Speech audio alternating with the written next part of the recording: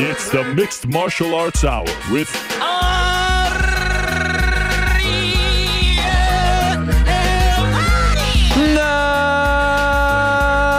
Mixed Martial Arts Hour is back in your life on this Monday, January 17, 2022. Hello again, everyone. Hope you're doing well. Hope you're safe and sound. Hope you're healthy. Hope you're warm. A lot of snow, a lot of sleet, a lot of slush on the Northeast if you're home because of that, or because it's a very special day. It's Dr. Martin Luther King Jr. Day. Happy MLK Jr. Day to all of you.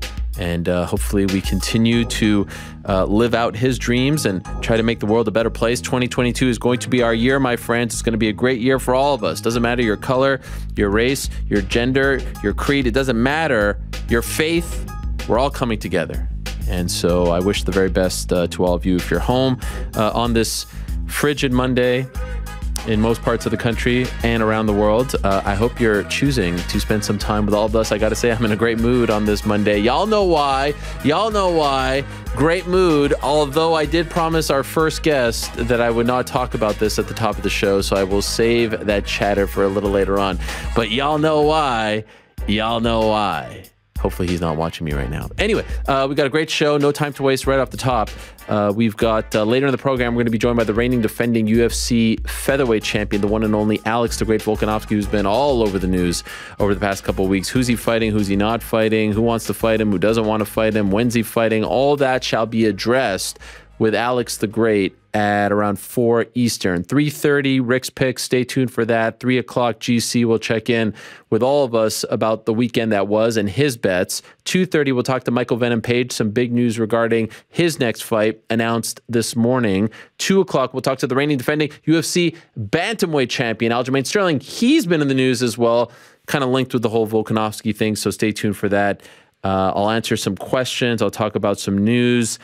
And then we'll, prior to that, have Miesha Tate on to talk about her move to 125 and this fight against Lauren Murphy that we talked about last week. Before we get to our first guest of the day, though, a reminder that today's program is brought to you by DraftKings. DraftKings Sportsbook is the official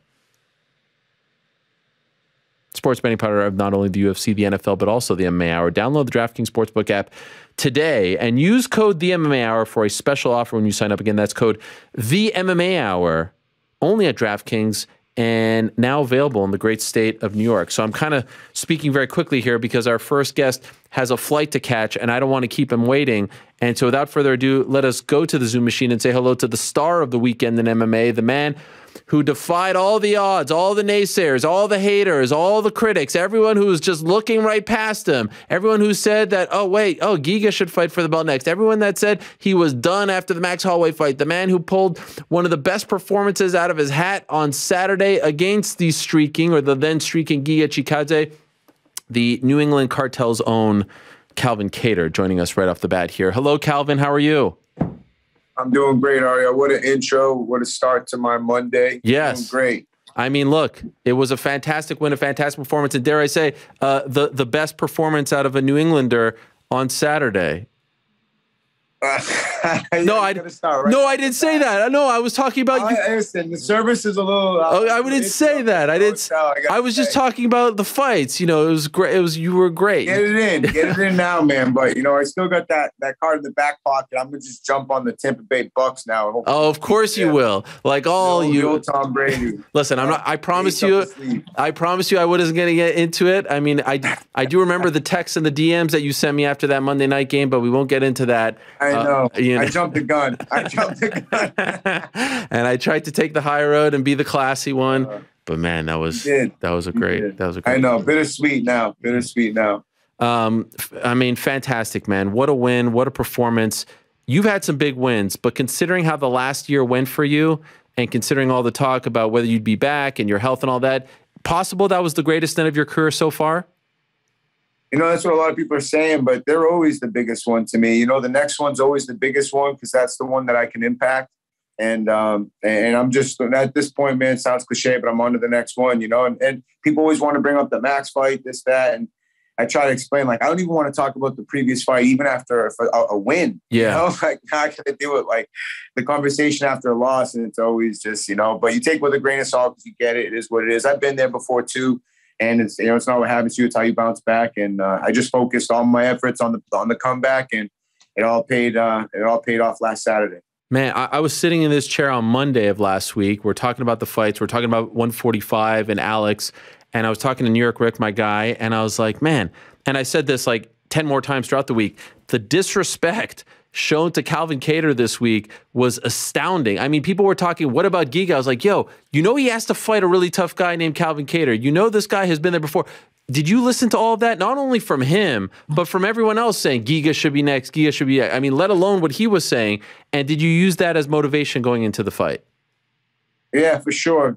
We took, you know, all those chips, you know, leading into the fight, and calling out the champ. It wasn't something that I would do, you know, but now with the fight coming up, it's definitely just overlooking your opponent, the disrespect, like you said.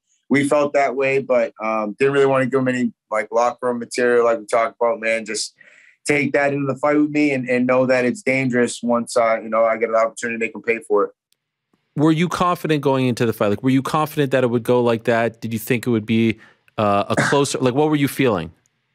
Well, we had like, it was give or take, like the game plan was pretty much, you know, what you saw, but it would have been nice to probably land a couple more takedowns. He did a good job defending the takedowns later in the fight. And I was glad I got the first one, kind of zapped him a little bit. And then I felt like the speed, the power, a little bit like those things were off. But yeah, I didn't expect to just go trade with him for the next 4 rounds, you know, and but it worked out.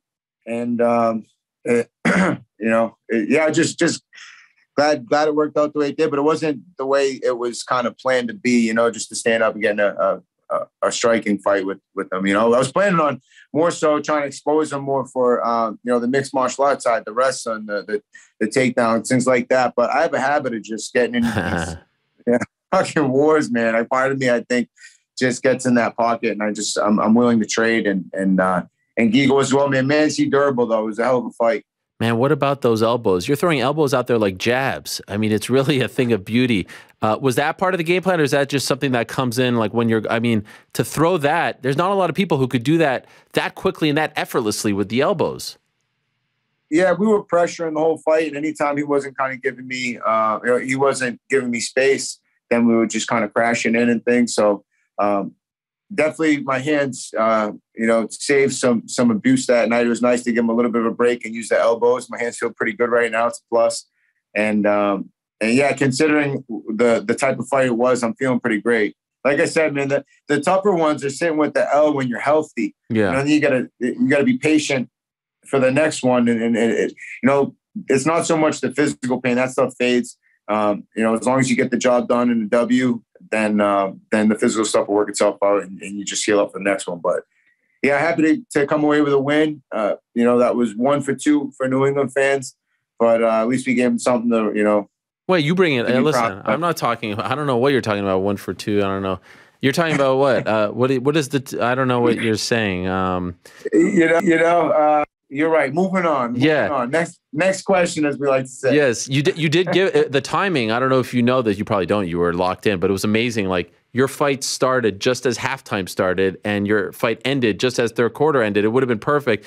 I mean, it was great for, you know, for fans of the other team. It was perfect for us. I appreciate the timing. I know, man. We deserve it. I'm not gonna lie. You guys. Listen, that was 20 years. Fans, man. I'm trying. That's why it's good timing for the New England cartel. We're trying to get behind, you know. But it's a little rough for the other sports teams right now. But we're still behind them. You know, everyone's counting them out. But I'm expecting. You know, it's not what happens. It's the bounce back. So that's right. For the Patriots. Look, I mean, you are the walking embodiment of that. Saw a great photo of you guys afterwards. I think it was in the hospital or in the ambulance or somewhere. Could you tell us about that interaction? What did you guys say to each other? Yeah, just bumping into him left and right, leading into the fight. Sometimes it happens, sometimes it doesn't. But going into the hospital after, we bumped into each other. And, you know, it's always easy to kind of show each other respect after you throw down with each other for 25 minutes. A lot of the emotions are kind of settled. But, yeah, no, just respect, you know, tough fight. He's durable. I hit him with some clean shots that most people, I think, would have, you know, took a knee or fell down or you know, he was wobbling, but never really kind of dropped. Towards the end of the round, I thought I might have had him, but credit to him, he held off, and yeah, it was a hell of a fight. So you saw him a lot throughout the week leading up to the fight? Towards the end, just kind of bumping into him and then doing the piss test, and you saw it. I saw him out back. I'm like, you guys don't got any extra damn bathrooms back here? You know, awkward? Whatever. I mean, we're professionals, man. It's really not the biggest deal, but it's like, you know, whatever. It's just funny, man. Then I bump into all week I'm just kind of bumping into him. But like I said, man, it was more just kind of all that stuff's bullshit. Even all the interviews, all the crap, it doesn't matter. It boils down to 25 minutes in the octagon, and you know, all the talking in the world at that point is irrelevant. I was looking through the news this morning. I saw this on MMA Junkie. He did a Facebook Live session last night talking about the fight. Just want to read you a quote and get your response if I could. He said, "I fucked up last night, but it's all good. It's the journey. I'm learning from this. Next time I'm going to come back so much stronger. I already feel bad for my future opponent, so I'm going to learn a lot from this one. Trust me on that. Also, I feel like if I would fight with this guy 10 times, 9 I would win. That would be the one I would lose. And that was last night. It is what it is. I made mistakes, and I'm paying for that now. It's all good. I'm unbreakable. Remember this shit. Georgians are always unbreakable. This is how we fight until the effing end." 9 times out of 10. Did he say that to you in the hospital? No. It's different when you hear people in person in interviews, but I don't take it personal, man. It's whatever. You know, I wish him a speedy recovery, bounce back. I told him all you can do now is make the next guy pay, you know, and that's exactly what I did. And, you know, hopefully he responds to the loss. Well, it doesn't sound like it's going that way early, but hopefully, you know, he just understands that. Honestly, he can understand whatever he wants. For me, it helped me to just focus on the things I can control and focus on the comeback, but not so much really the last one. Yeah. Yeah, no, I mean, look, he's a great fighter. Anyone who says otherwise is lying. We know in MMA you can lose once and go and win 4 in a row and be right back in there, 3 in a row, 2 in a row. I do have a hot take for you, Calvin. You know, all this talk about Volkanovski, it seems like, you know, it's going to be Korean Zombie. But Volkanovski was supposed to fight who next? Max Holloway. Who was your last loss to? Max Holloway. I actually feel like you would have a very strong case on this Monday to be next in line for a title shot, more so than Korean Zombie. I mean, if you look at your last few fights and Zombie's last few fights, and you didn't say a word of that. You didn't say a word of that leading into the fight. You didn't say a word of it leading out of the fight. And I think that says a lot about you. You know what I'm saying? Because you could sit here right now and be like, yo, put my resume of the last few fights up to, you know, up against Zombies. Yours is actually just as impressive, if not more impressive. Your lone loss is to the guy who was supposed to fight for the belt, who a lot of people think is the uncrowned champ. You know what I'm saying? I know exactly what you're saying, man. A lot of these guys think, you know, they can cut the line with their mouths rather than earning it with their fights, you know. And that's not my style. I'd rather talk less about it, go out and prove it, and because that's the only thing that really matters, man. Go out and earn your title shots. I know guys like Max, guys like you know, Volkanovski. They want contenders. They can see through the bullshit, you know, more than the casual other people that are chiming in. But all I'm trying to do is prove that I'm the number 1 contender and fight anybody that I have to in order to go out and get these big opportunities, man, like the Maxes and the Alexes. And yeah, great checkpoint. I'm happy to be in this top 5 division with these guys. And yeah, like I don't like now. It's post fight. I'm down to talk about it. Prior, man, it just seems like you know, mismanaged focus. You know what I mean? You can't really control the fight with the champ. You have a fight with me, kind of overlooking me, and I definitely took that personally, as they say. I love the idea of, if obviously, you know, they go in the direction of Volkanovski Zombie, I love the idea of you versus Ortega or you versus Yair Rodriguez next. Do you like those? And if so, do you have a preference? I don't care for really any of them, honestly. Whatever one gets me the biggest opportunities, biggest pays, rinse and repeat all of them. They're all tough guys. They all present problems. You know, you got to go in and put together a game plan, and they're all the same to me in a sense, you know, give or take. They're all tough. They all present problems. But yeah, as far as that main event title fight, I know uncrowned champ Max Holloway's next in line, but you know, should he not be recovered by the time the fight happens, or situation makes sense. I know Zombie wasn't planning on you know, kind of jumping the line at, what was he, 4 or something like that. Mm-hmm. So crazy things have happened, but I'll be ready to go just in case. I know things are in shambles a little bit right now. So all I can do is focus on being ready as possible should I get that call. But either way, I'm excited to see the division moving again. I know for a year or two ago, it was kind of stuck in mud a little bit. And at least we're seeing some fights happening. And it's exciting time to be part of the featherweight division. I told you I'd let you go at 10:15 Vegas time, so I shall let you go. Just a very quick thing. Perfect world, when do you want to return? Like springish, April, something like that? April, May? Yeah, I don't need any help missing this flight. Yeah. Pretty good job of it. But yeah, I'm healthy, like I said, just getting back. I'll be ready to go when something that makes sense presents itself. I stay in the gym. Just nothing else to do but get back to work right now, man. I'm not satisfied. So back to work and ready for the next big opportunity. All right. Go get your flight, man. Thank you for doing this. I really appreciate it. Congrats on the win, and congrats on shutting a lot of people up. Thank you, bro. I appreciate you. All right. There he is, Calvin Kattar, joining us, kind enough to join us before he flies out and heads off to New England. And you'll recall we had him on around the time that the Bills were going to play the Patriots on Monday Night Football. He rubbed it in. We then went to New England, beat them. I didn't say anything because I knew the playoffs were coming, and I made him a promise to say I wouldn't rub it in.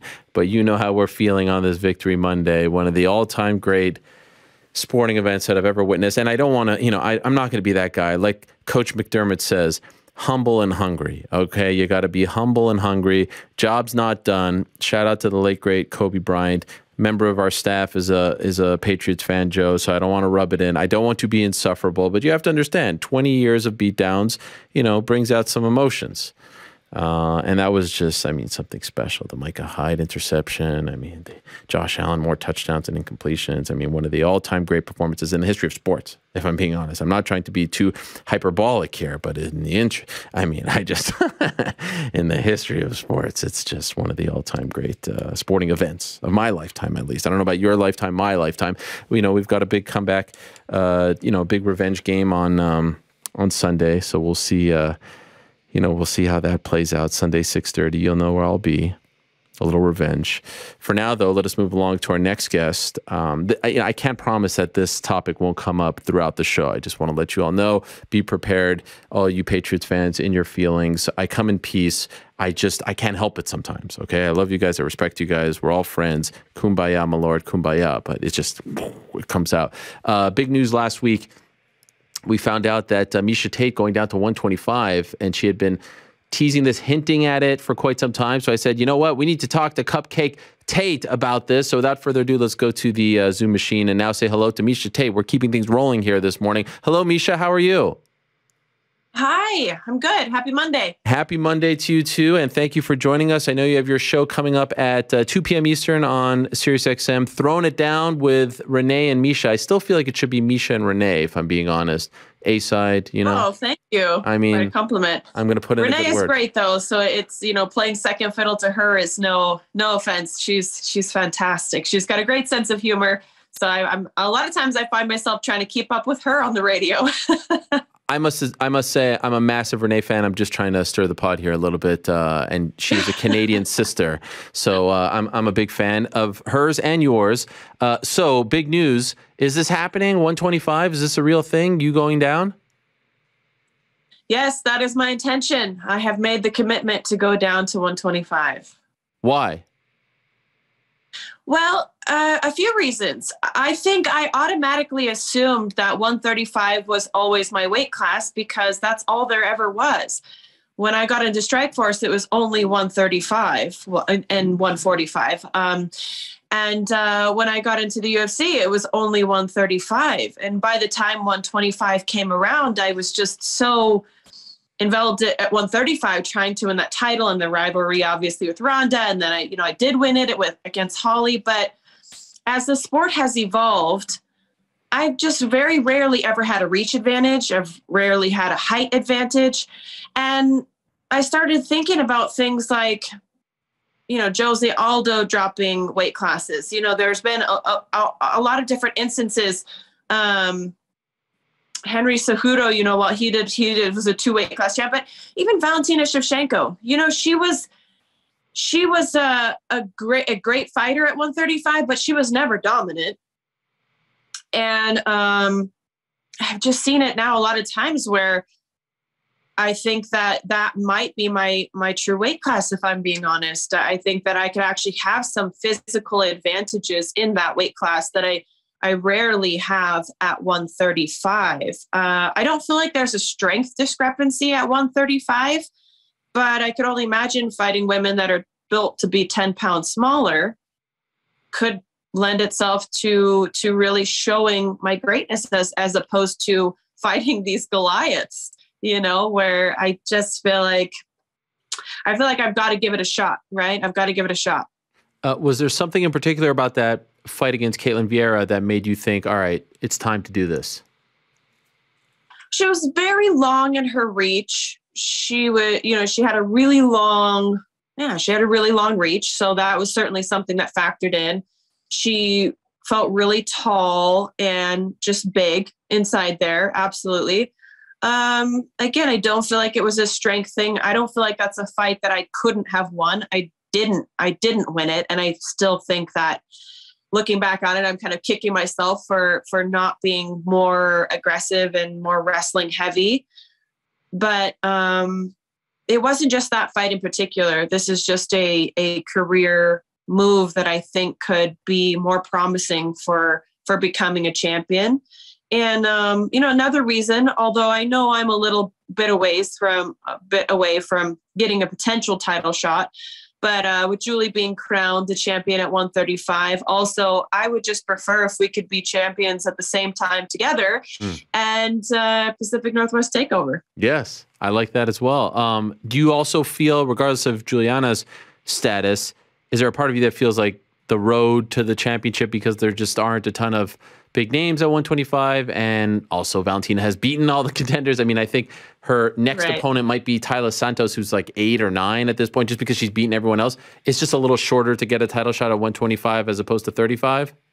It is. And I could absolutely always go back up to 135. So I feel like this is kind of a no harm, no foul. It's something that would bother me if I didn't pursue it, because it's been on my mind for a while. I've really been weighing out all of the options and seeing some of the women who were meant to be at 125, once they went down and were really shining. I think Valentina would be the best case to draw that kind of scenario. Maybe 125 was always where I was meant to be.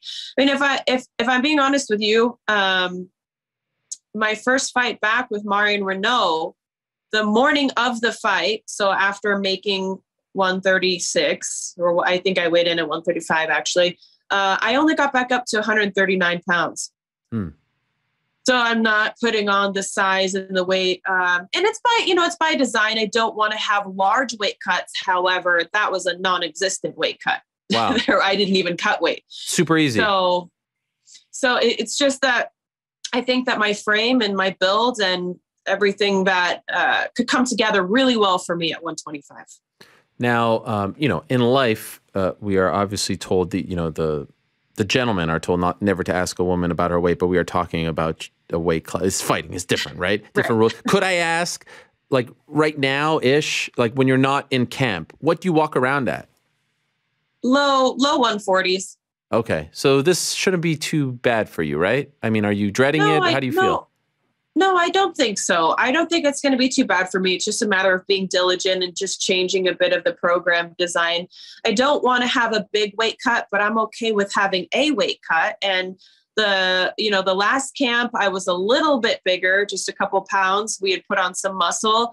I had a very small, easy weight cut. I think the weight cut will be, slightly more intense, but I just need to focus on getting body mass down to a reasonable area to cut, but I don't think I'm very far off from that. I know a lot of 125-pound women who sit right at about 140 pounds. That's about average for a 125-pound female outside of camp. And that's where I sit also. So I think that maybe this might be the right move. I hope. Was there any part of you, in addition to, her length and all that, that in retrospect felt, you know, because we were talking, hey, you win this fight, you could be next for Amanda, all that stuff. Was there any part of you that maybe looked past Caitlin in retrospect? Honestly, I knew that Caitlin had some great things that she could bring to the fight. I don't feel like I looked past her because I always know in the moment, you know, and I'm never going to change that. I'm always going to have my short, mid, and long-term goals. And I think that's okay. It would be ridiculous to say, I'm not going to fight. I'm already looking at Valentina. You know what I mean? Like whoever that I end up fighting at 125, I mean, the long-term goal is that. So I'm always going to have that long-term goal. And I don't think that anyone should be faulted for that. And I don't think that I look past her at all. No, not whatsoever. I mean, I definitely thought I was focused on that fight. I know I was focused on that fight at that time. I think what ended up happening is that the corner was very chill and I stayed very chill the whole fight. I kind of didn't get that feedback of like, hey, now's the time to go. And, you know, it's just tough. It was a tough dynamic. It was a learning situation. I look at that fight as a bit of a sophomore slump. If it was any fight that I was going to lose in my comeback, that was the fight to lose. And it was close. I mean, it really came down to one round. I lost one round more than, you know, she did. I lost 3 rounds to 1. Although I disagree with round 1. Of all the rounds, I really thought that round 1 was my round. I ended up on top. I had any of the clinch control. I even had the striking count. I feel like I was more aggressive. It wasn't like a landslide by any means, but, you know, marginally, I thought I won the round in each area, marginally. But all 3 judges scored that round against me. So that was really interesting. But regardless, I didn't walk away with the win. I didn't ever put my foot on the gas pedal. The other thing is that my conditioning is so good that I've never experienced this before, where I don't feel tight. I don't feel the level of exhaustion that I would recognize in my other fights that would tell me this is the time that you've got to go. You know, when you start feeling that point of tired, sometimes you've got to put a little more so that you can get it to a place where you could rest if you needed to, or you've just got to push beyond that wall. I never even hit that. So I'm kicking myself for it because I know I had so much more to offer. And that's the worst feeling, worse than a loss, is to know that you didn't put everything out there. And I didn't realize that 5 rounds had gone by. I mean, it just kind of flew by and I was like, wait a minute, we're done. And what can I say? You know, I made a mistake and I'm going to correct that. Will you change anything in the corner for the next one? I believe that I will have Eric Nixick back into the corner. He wasn't a part of this corner for a couple reasons. One, I needed a body. I needed somebody my size. And Maida, my training partner, she spoke Portuguese, which I felt like was important. So, and Johnny was important to be in there. And then obviously Rick is, but the hard part about Rick is being remote. Yeah. You know, he's not here all the time. And so there was a little bit of miscommunications in the corner, and it wasn't but you know, there's no fingers to be pointed. Nobody did anything malicious. Nobody did anything bad. It's just that it's difficult to orchestrate a camp when, you know, one of your coaches is not able to be here the majority of the time. So I need somebody who can be hands-on, who can tell me, you know, that's there every day, that sees my work, that can communicate what I need to do. So I think that Eric, bringing him back into the corner is something that I'm probably going to look to do. By the way, why did you need someone who spoke Portuguese? Because I thought it was important to know what they were telling her in the corner. Ah, interesting. Okay. And so was she relaying that info to you? She was relaying it to the corner. However, it didn't get relayed in the messaging. So that was a little bit of a disappointment as well, but it's hard. You know, this is a hard job to do. Yeah. I think if I had known that they were scolding her for shooting, I definitely think that could have changed things a little bit as well. I wasn't aware of that. And I wasn't aware that they were just trying to time the right hand. You know, these are things that when you're in the apex, if somebody was speaking English, I would be hearing it too. You know what I mean? But not knowing those things. So I wasn't aware of that during the fight. Yeah, it probably could have changed things a little bit for me. You like the Lauren Murphy matchup? If that's the fight that's next, okay. I do. I like that a lot. You know, I have not been officially scheduled a bout, so I don't know who it'll be for sure. But if it's somebody in the top 5, I'll be really excited. The way that it could definitely be Lauren. And if I fought Lauren Murphy, you know, it took Valentina 4 rounds to take her out. I've got 3. I think it would make a pretty good case. She just fought for the title, right? So yeah, that would be a good one. And I'm a major fan of Lauren. I love her to death. She's just awesome and a great fighter. So that would be a very fun fight. Is there any chance it's not Lauren? Of course. That possible? I haven't signed a bout agreement. Okay. Absolutely. All right. So I have not even been presented a bout agreement. So I don't know for sure. But yeah, there's definitely a chance it's not Lauren. Do you like the idea of fighting in May?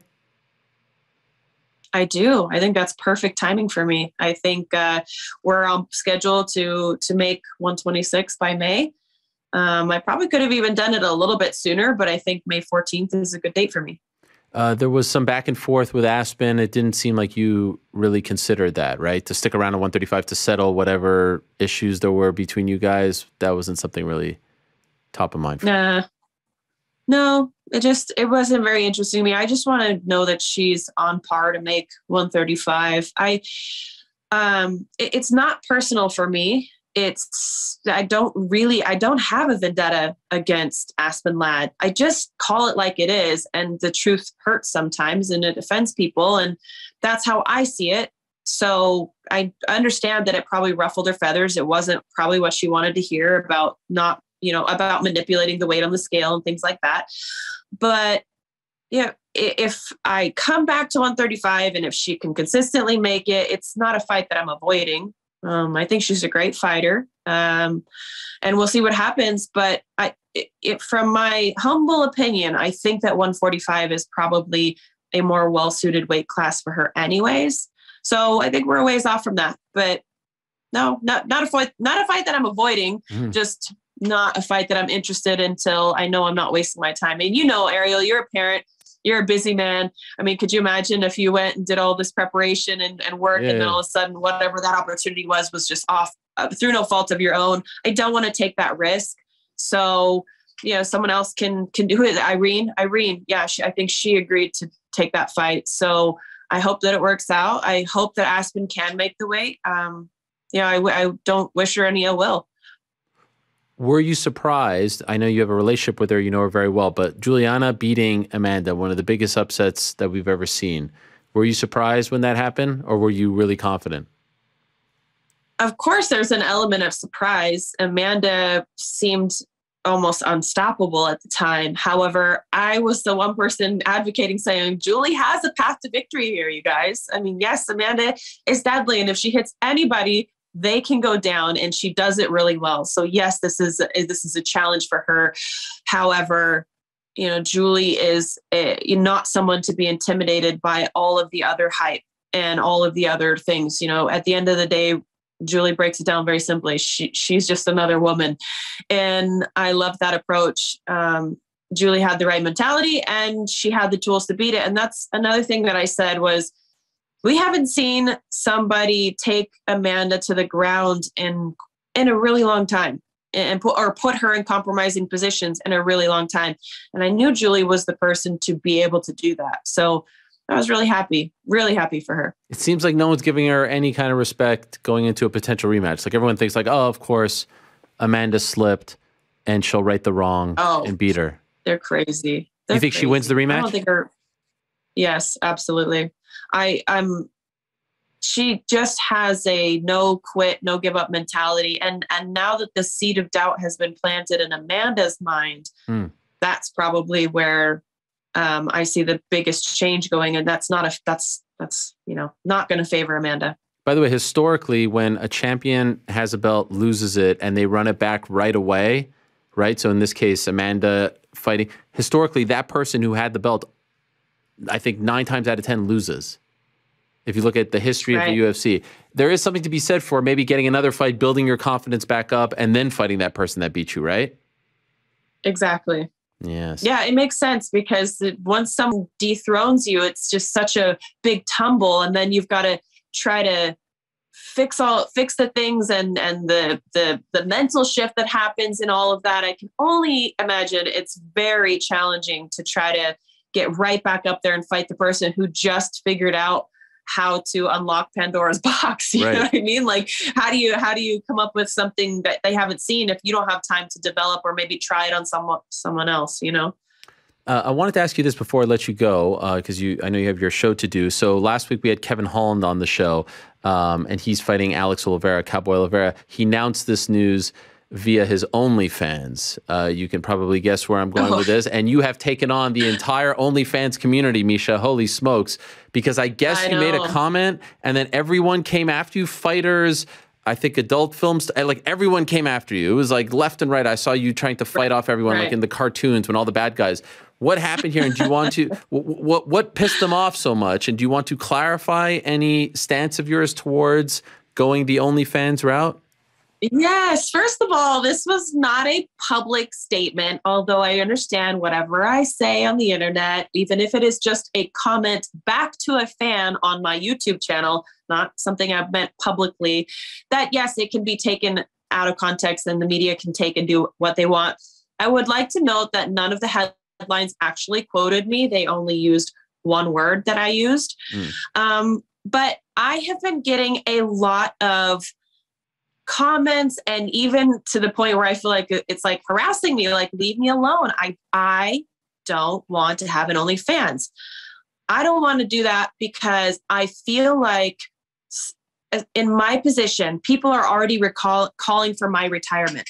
They're already writing me off, you know, and I've worked so hard for so long being a pioneer of this sport that I will do everything that I can to be taken as serious as I can. And this is my personal, this is not a reflection of how anyone else chooses to lead their life, or if they feel good about doing OnlyFans, then great, do it. I have no problem with women going out there, men going out there, whoever wants to get on OnlyFans, do it.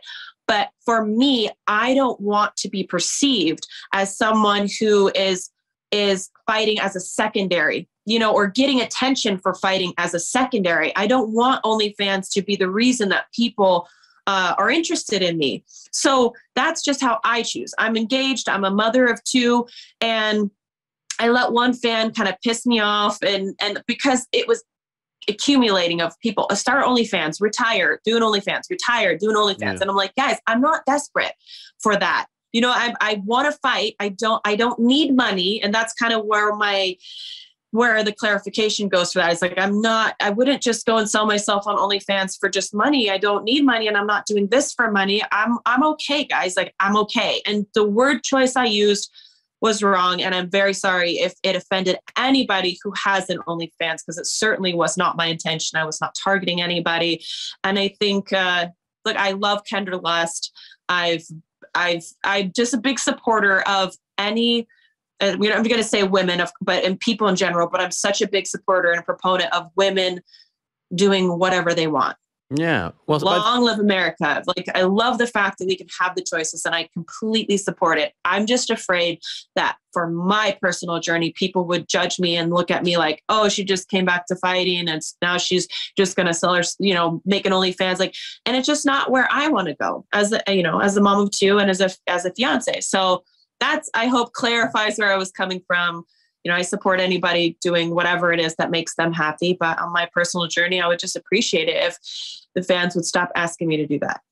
That is very fair. I would say the naive person in me would say there's probably a compliment in there when they're telling you to do that, right? When they're saying, hey, like, no one's coming to me to ask me to start an OnlyFans, if I'm being honest. So there's a compliment in there. But the fact that I understand that they were offended by the word desperate, and it sounds like you regret using that word.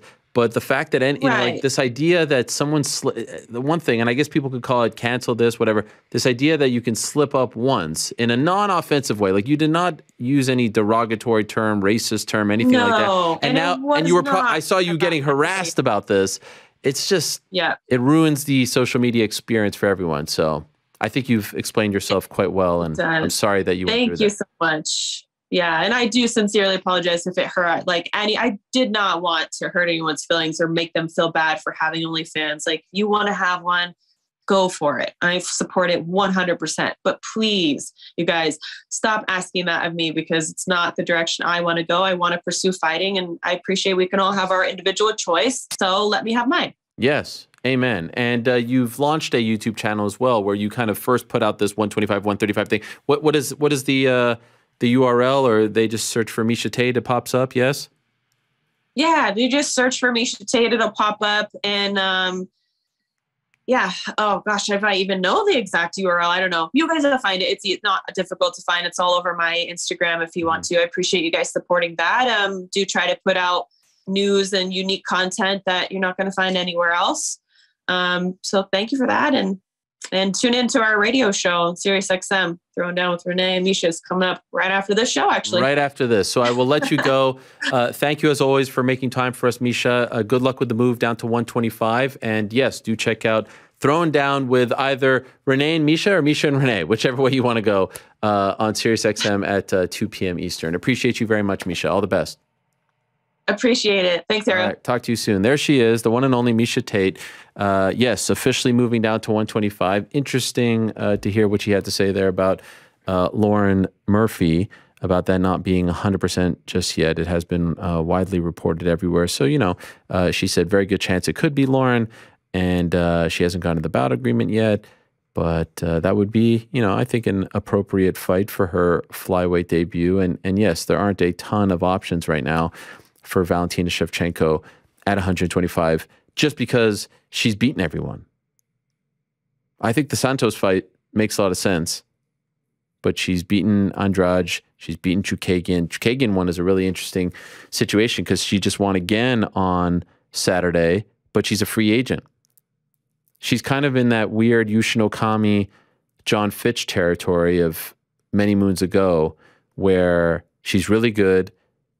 She's beating the majority of the fighters in the top 10 that she faces, but she lost to the champion, and I don't think there's a huge demand, just given her style, to see her fight for the belt again or to fight in a #1 contender fight. And so I'm really curious to see what the UFC does with Caitlin Chookagian. Like, they could send a message here that, which they've sent in the past, but with Fitch and Okami, it was after a loss. They were just released. So I'm curious, like right now, as far as the UFC official rankings are concerned, she's second. What a interesting statement that would be if they don't re-sign her. And she seemed to feel 50-50 in the post-fight that she'd get a new contract from the UFC. What's interesting is, obviously, in the PFL, there's no 125. She could go to Bellator. They have a 125-pound division. Not a ton of names at 125, but there is an option there for her. But it's just really interesting when you have these weight classes where there's a really dominant champion. She's beaten everyone there, and you have to go all the way down to, you know, like #8. I see right now Santos is #5, but I think they just, you know, slowly but surely move her up because the title shot is coming. Miesha Tate goes in there and beats Lauren Murphy. You would think maybe one more, and they might feel compelled to do that Miesha Tate versus Valentina Shevchenko fight. So thank you very much to Miesha. Looking forward to that. In around 17 or so minutes, we're going to be joined by Aljamain Sterling. After that, Michael Venom Page.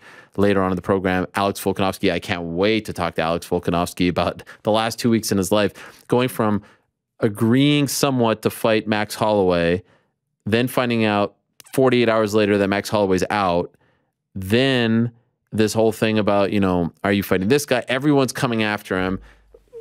Giga's coming after him. Cejudo's coming after him. Yair is saying, put me in there. Emmett's saying, put me in there. Of course, we end up with Zombie, the one guy who really didn't campaign all that much.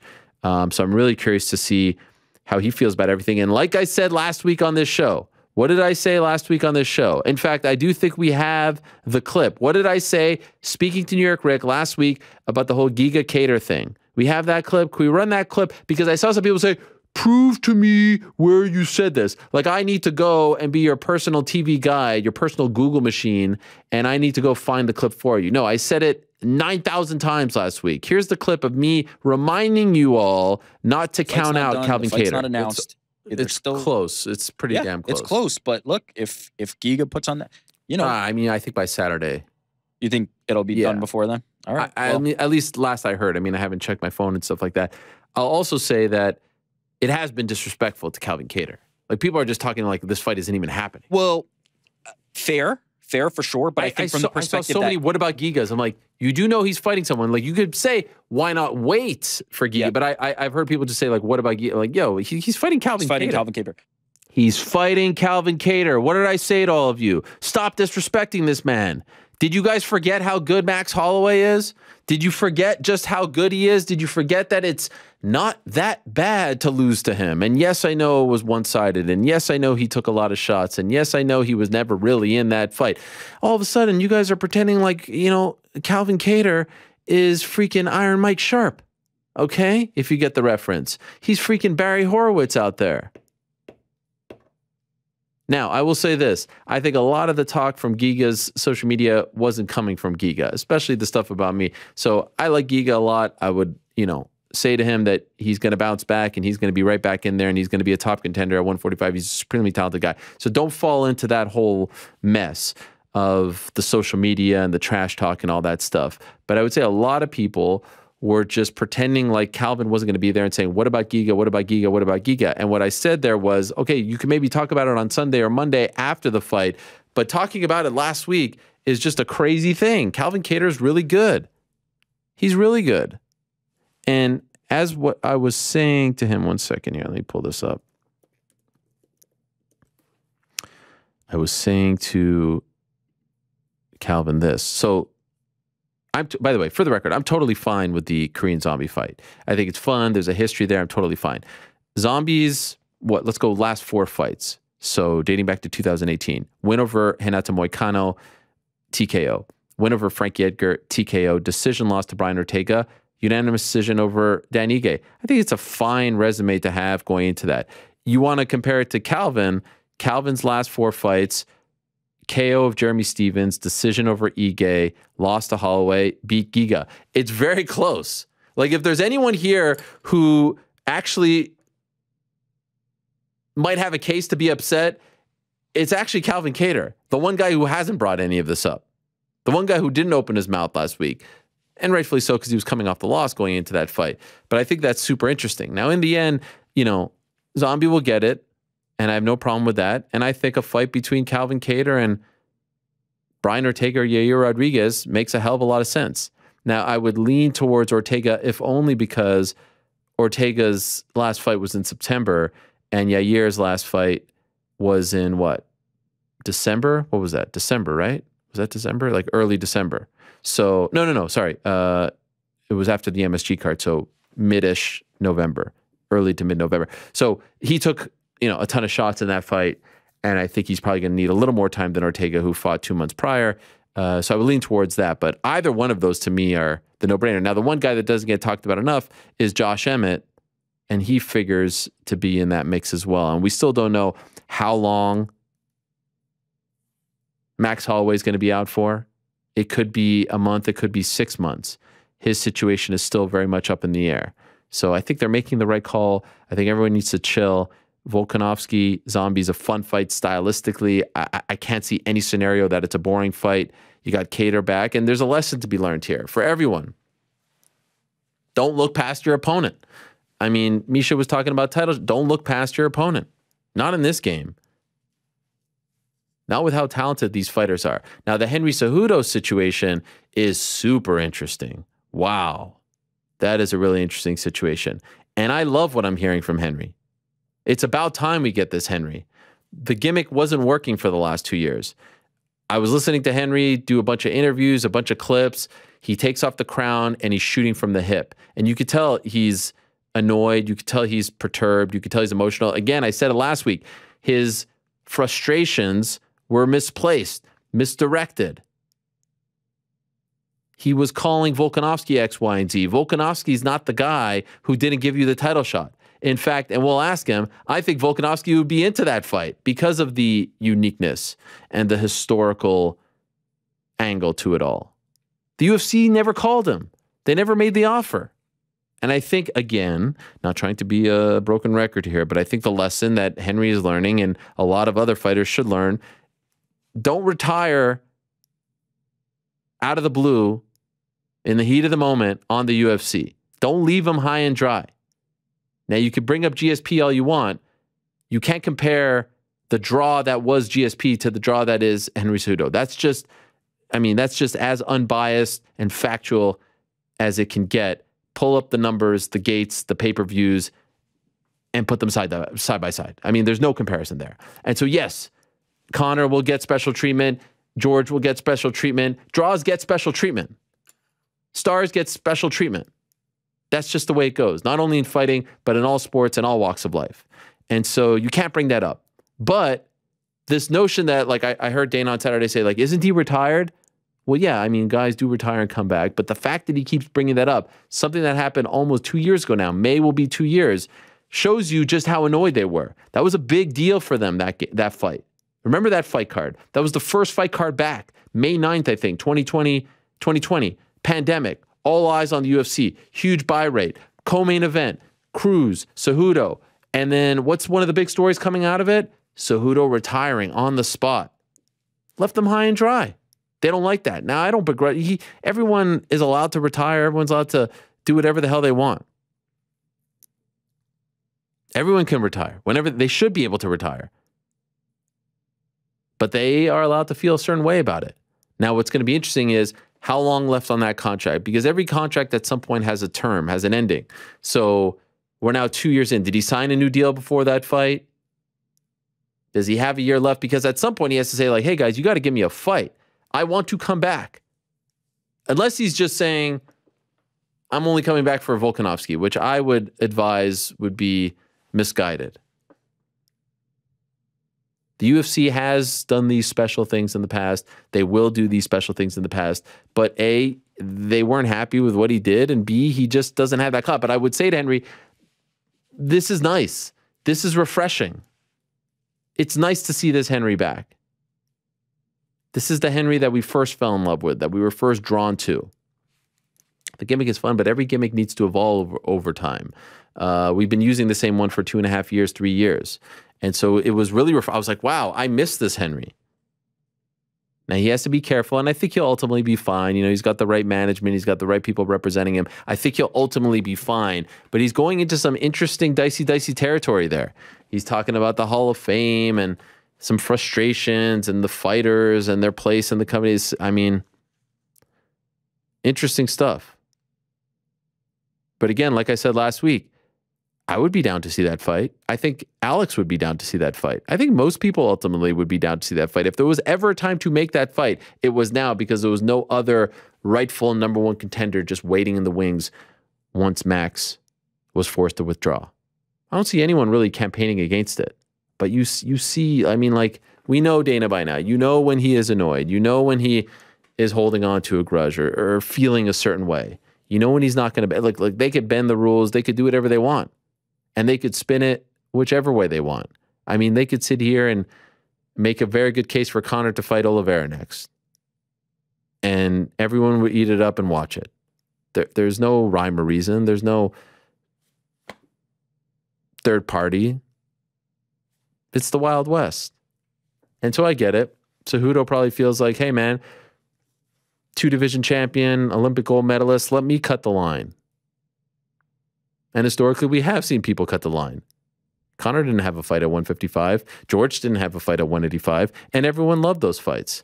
But I think he's finding out that you can't leave him high and dry. And, you know, he's just not that draw. And that sucks. I think if he came back on the show, the draw, you know, the interest would rise a little bit. But, you know, what can we say? This one come on? I mean, kind of, last time he was on, you know, I helped him with the Bella twins. And now, look. Wow, Aljo Heel, he's here early? Is that what I'm reading? That's cool. So anyway. Yeah, no problem. If he's here, you could bring him on.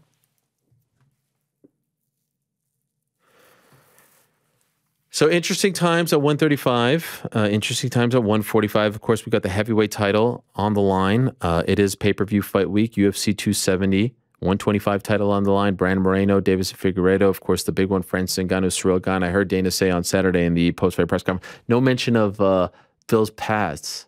on Saturday in the post-fight press conference. I was looking for it, but no mention. But I did hear him say something like, "This is a promoter's dream. Vince couldn't even script this." Yes, the former training partners, Cyril from France, Francis moved to France. Now they split up. I mean, like, the whole backstory is great for the heavyweight title.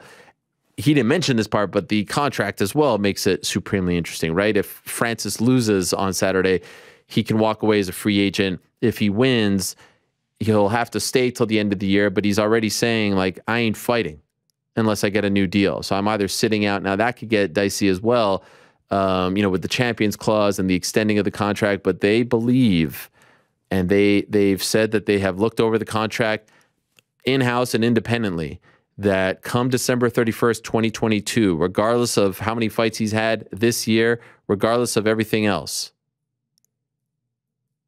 they believe that they are free agents. They believe that they can move on come December 31st, 2022. That would be insane. That's never happened before.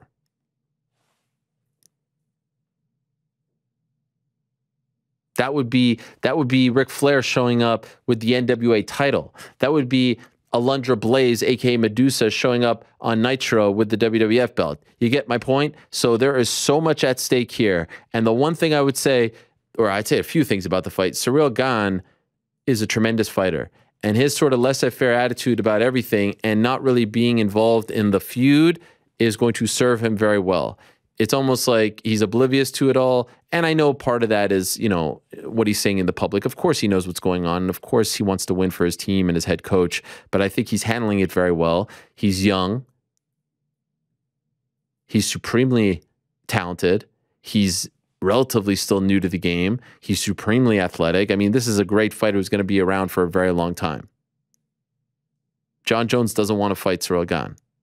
That's not a great matchup. Now, what's super interesting about this is historically when we see situations like this where it feels like someone isn't just preparing to fight an opponent, there's a lot on his mind or her mind, there's a lot on their shoulders, it doesn't bode well. When it feels like you're fighting everyone, the machine, the system, the promotion, the fans, the coach, the promoter, if you're the media, if it feels like you're fighting too many people, it doesn't seem to bode well. I mean, I remember when we saw Tony Ferguson return against Charles Oliveira. It felt like he was fighting everyone. And we've seen countless examples of this. It does not bode well. And so I hope for Francis's sake, clear mind, full heart, can't lose. Steal a phrase from Friday Night Lights. But you know what I'm saying? He can't go in there feeling like he is fighting the UFC. He can't go in there feeling like he is fighting for all the frustrations of the past, 9 months, 10 months? He can't go in there feeling like he has to, hit a home run because he needs to get that big contract. In fact, I would say that mindset probably hurt Giga in this fight on Saturday. All the talk about title shot. Let me go in there. Let me knock this guy's head off. Let me hit a grand slam. And look what happened. Didn't work out. Francis needs to go in there calm, cool, and collected. And everything else will take care of itself on the back end of that fight. If he wins. If he wins, he has a tremendous amount of leverage, a tremendous amount of power. He will hopefully get what he wants. And I would also argue, if he loses, I still foresee a scenario where he stays. There's still a lot. He loses to Cyril Gane. And especially depending on how he loses, if it's a decision or something like that, there's a lot of value in Francis Ngannou. There is still a ton of value in Francis Ngannou. So Francis will be fine. Of course, everything will be different if he wins as opposed to loses.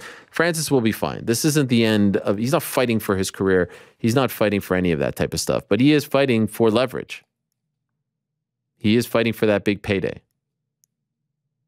And you just hope that he is not fighting everyone on Saturday. He is not fighting the man, the promoter, the media, because historically, more often than not, it does not bode well when you've got all that going on in your mind. All that on your shoulders, all that frustration. Fascinating fight. Rarely have we seen these fights in UFC history. Former training partners, now foes. We always were asking about the Josh Koscheck, John Fitch fight back in the day. That's when they were teammates.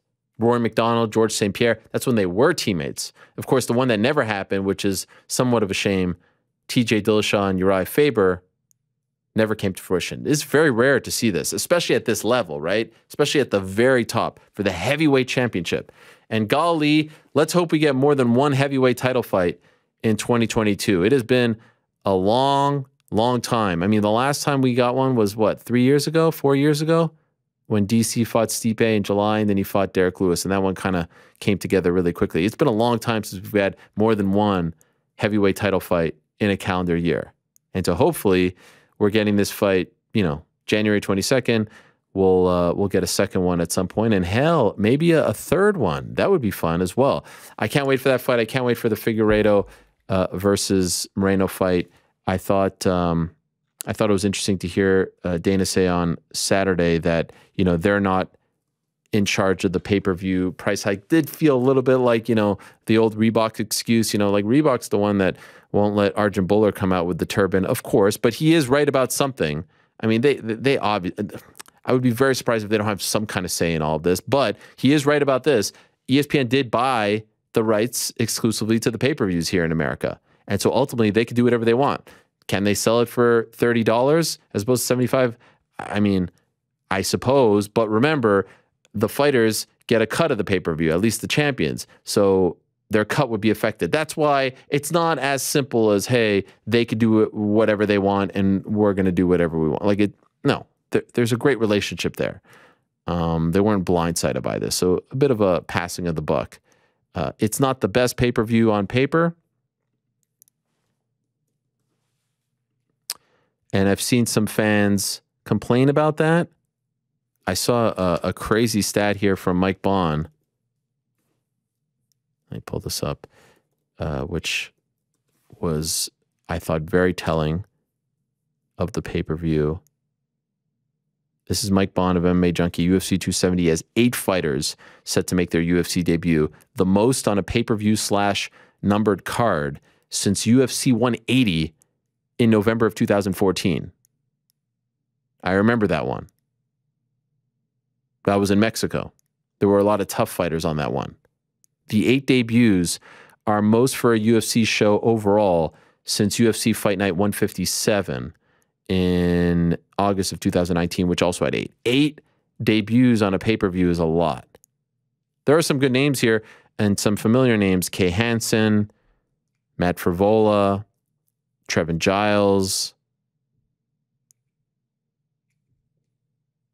Hidalgo Vieira, Cody Stamann, Saeed Nurmagomedov, Michel Pereira. But yes, it is lacking. And then, of course, there's the Ilya Topuria fight, which was probably the third most interesting fight on the card because he is an absolute stud, undefeated, 11-0, coming off that knockout of Ryan Hall. Prior to that, knockout of Damon Jackson. He was supposed to fight Movsar Evloev. Evloev withdrew, but it seems like we're going to get Charles Jourdain in there, the Canadian Air Jourdain. And he is coming off a decision win over Andre Ewell back in December. So to me, card like this, 2 massive title fights at the top, the trilogy, Figueiredo, Moreno. Really curious to see how Figueiredo looks in this fight, how the weight cut goes. I saw the picture of him, which I posted on Twitter. He looks absolutely shredded. He looks incredible. Holy smokes. He looks shredded. And then Moreno in his first title defense. So that's big. And then the main event is tremendous. Like, the 75 sucks. It's not great. And especially you've got Izzy and Whitaker. You got Izzy and Whitaker in 3 weeks. It's not even like a full month later, right? February 12th, 22 to 29, 29. Yeah, that's 3 weeks later. That's a lot to ask of your fan base. In addition to Plus, in addition to DAZN, if you're a boxing fan, right? In addition to Showtime. Cable, if you want to watch any of this stuff as well. It's a lot. I get it. I get it. I would say, though, those 2 title fights at the top are tremendous. That is big time stuff. And I've seen some people say, like, hey, you know, they're not promoting Francis and they're not promoting this card to hurt Francis, pay-per-view points and all this stuff. I don't really see much difference, to be honest. Like, this is just the way it goes. It goes week to week. Unless there's a big gap, unless there's a long layoff, it's pretty much week to week. You're not going to hear a ton about it. I mean, you'll see some tweets here and there, but you're not going to see anything out of the norm. Again, remember, the pay-per-view's already sold, so it's on ESPN to go out there. And so maybe this evening, Monday Night Football, there's the weird playoff game, first time ever, Cards and Rams. I'm assuming you'll see some commercials. That would make sense. If I were them, I would do a quick spot during halftime. How many people are going to be watching that? So we'll see. Like, the promotion really starts Monday. No one's buying pay-per-views early. No one's buying them on Tuesday. But, everyone's buying them on Saturday, maybe Friday. No one's buying it on Thursday or Wednesday. But the promotion starts today for this, right? Coming off a relatively thin card. Promotion starts today. Let's see what they do between now and Saturday. Let's see if they promote Cyril more than Francis. I would say tonight's football game, Monday Night Football, ESPN, ABC, Cards, Rams, first one in history. The numbers are going to be through the roof. Let's see how much attention is paid to that fight. And let's see if it's weighted more towards Cyril than Francis. It shall be telling. For now, though, let us move along to our next guest and say hello to the reigning defending UFC bantamweight champion. So we thought it was going to go down in March. It's now going down April 9th. It's Aljamain Sterling, who, of course, is going up against his good friend and, of course, bitter rival, Petr Yan. Here's Aljo, Funk Master himself. Oh, there he is. Wow, look at those guns. Dang. Shredded. They don't make them like this anymore, Ariel. No, they don't. Make them like this anymore. Look at you. Well, thank you for joining us as always. How are we feeling? We look good. It looks like you are in tremendous shape. It looks like you could fight this weekend, Aljo. You're shredded. I don't even want to show you the abs. I'm not even going to show you the abs. I don't want to do that to the viewers. No, you can. But I'm ready to go, man. We're PG over here. I'm telling you that much. I saw that video that you posted of you doing like the guitar thing. You were looking shredded when you posted that, whenever that was, like a week ago or so. Yeah. When they announced that the fight was going to be pushed back, I'm in great shape right now, man. And it's unfortunate once again. The fight gets pushed back and I have to take my foot off the gas. The same way when we had the first fight for December 12th that Yan pulled out for. 3 weeks before the fight, he pulls out for personal reasons, whatever that means. I'll let the viewers let their imaginations run wild because I don't know what that means. He had his visa. The UFC told me he was injured. He wasn't injured because he was working out. And he sent me a video on Instagram, a voice note, pretty much saying he wants to fight with me, but we can't fight right now. I don't know what the hell that means. So unless he's on the extra supplements, I don't know, that good old acai. It's just annoying to have to get into shape and then have to figure out a way to pull it back the right way and time it right so that you're not overtraining or you don't get bumps and bruises here and there so that you can have a good training camp, So here we are again, April 9th. So you were told March 5th, right? Initially you were prepared for. So. And what was the reason that you were given as to why it got moved to April 9th? I was told that he wasn't vaccinated. This is what I was told.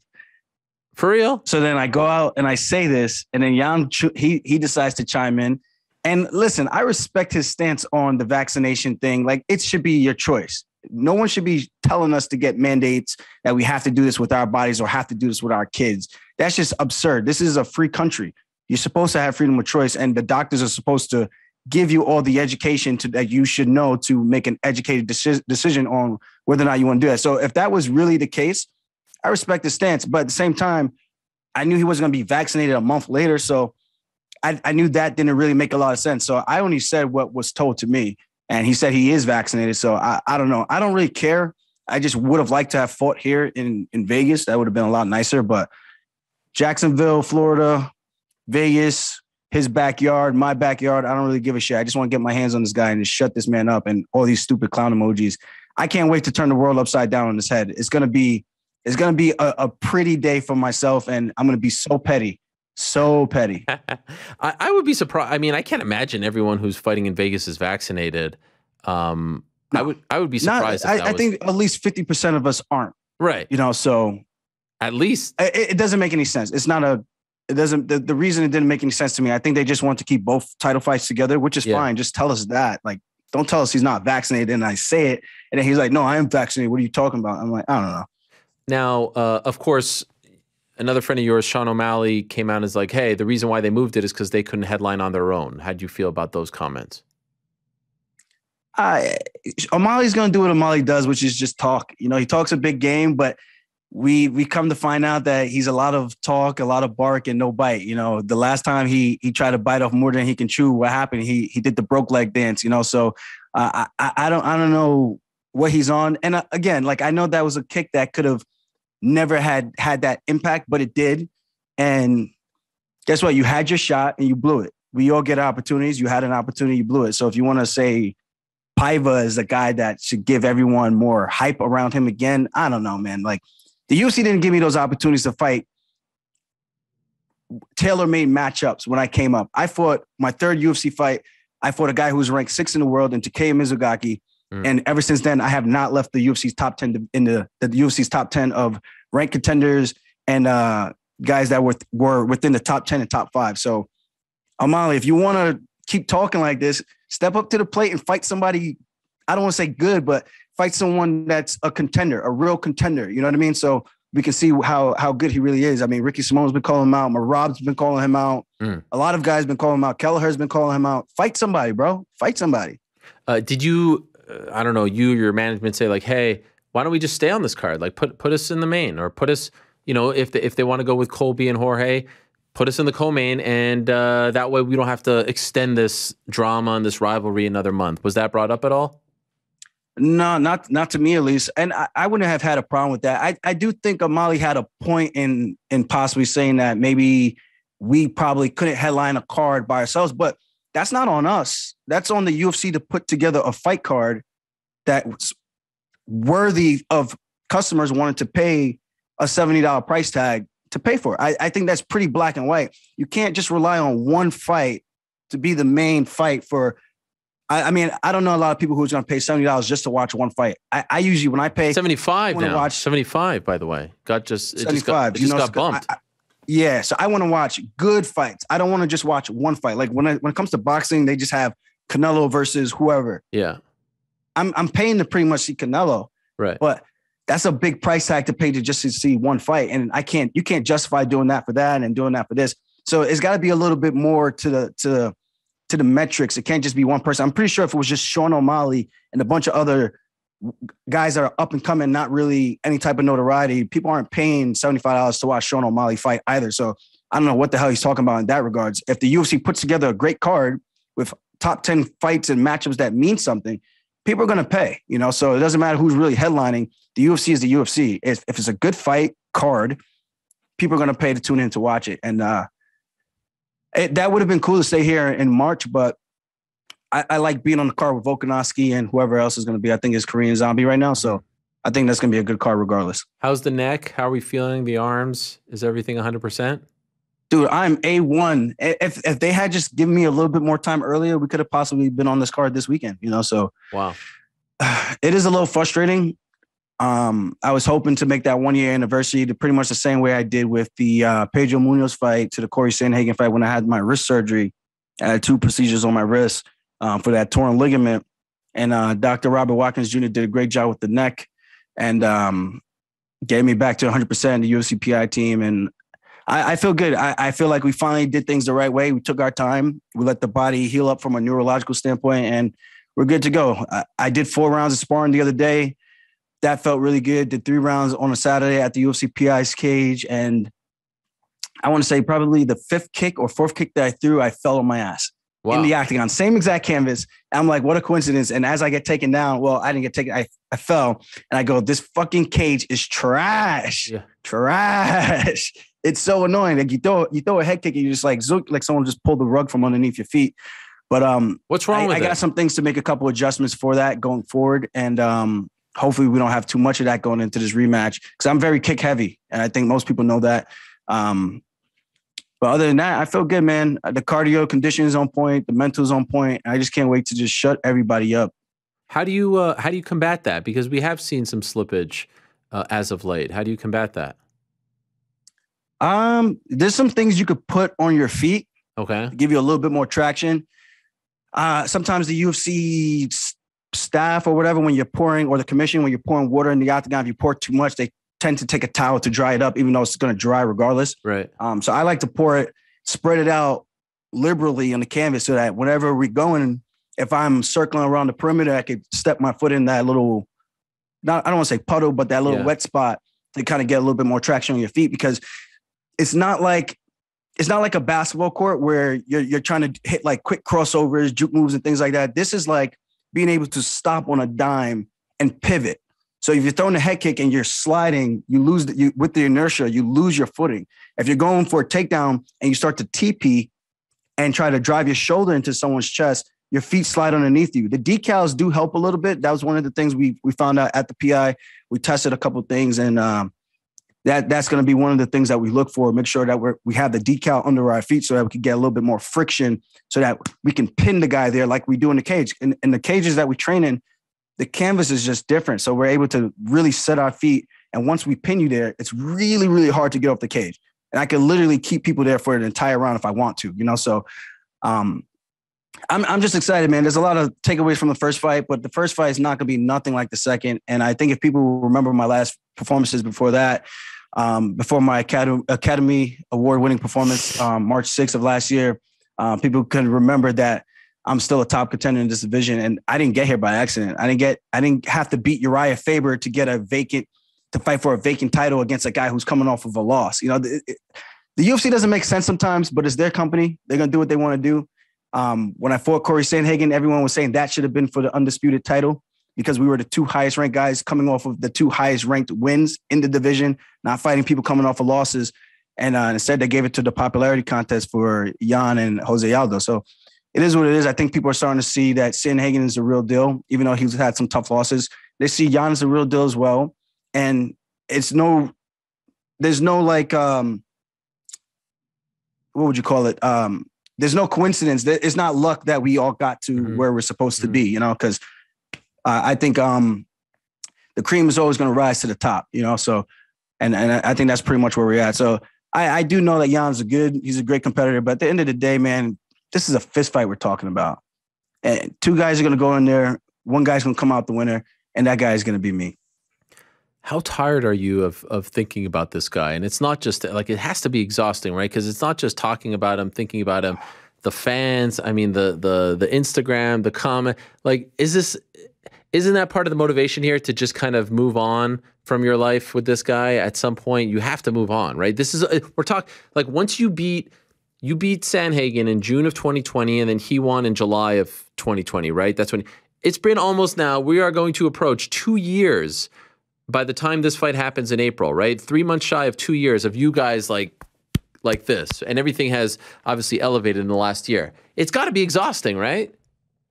Oh, 100%. It's not exhausting in the sense of like the fight matchup. Like, that fight's always going to be good. Yan versus Sterling is always going to be a good fight. Yan versus Sandhagen, myself versus Sandhagen, it's always going to be a fun fight. It's exhausting with all the talk because we can't compete against each other. We've been delayed so many times. He's delayed the fight the very first time. And then we had the fight. The guy's a moron. He gives me a golden ticket to get a chance to redo it. Here we are. I got rushed back into a fight to accept the fight. No one put a gun to my head, yes, but I wasn't in quite a position to say, no, I'm not ready yet, because they were under the impression that I could take a training camp. But the doctor said I should have waited till after October to start a training camp, not fight in October. So I cut my rehab short, had to pull out of the fight. I know they had the obligations to Abu Dhabi to give them 2 title fights, so they made the interim title fight. And I'm all for everybody getting paid. I love that Yan is actually going to get pay-per-view points. I'm so happy for him in that regards. I think all fighters should be getting paid, So it's cool that we both get to share the pay-per-view points, so that's cool. Being an interim champ, he gets pay-per-view points. Myself being the champ and undisputed champ, undefeated, never lost a round, I get pay-per-view points as well. So I'm just ready to move on to the next chapter of my career. I want to take out Petr Yan in spectacular fashion, move on to TJ Needleshaw, take him out, then take on the King of Rio, take him out, and just continue to build my legacy. And I think that's where I'm at right now. It's just been a long time coming. I've worked so hard. I've been in the UFC since 2014 in February. I've like I said, my third UFC fight, I've been fighting nothing but ranked guys ever since then. I haven't gone backwards. So no one can ever discredit anything I've done. And you look at all my fights leading up to the belt, I never dropped a round.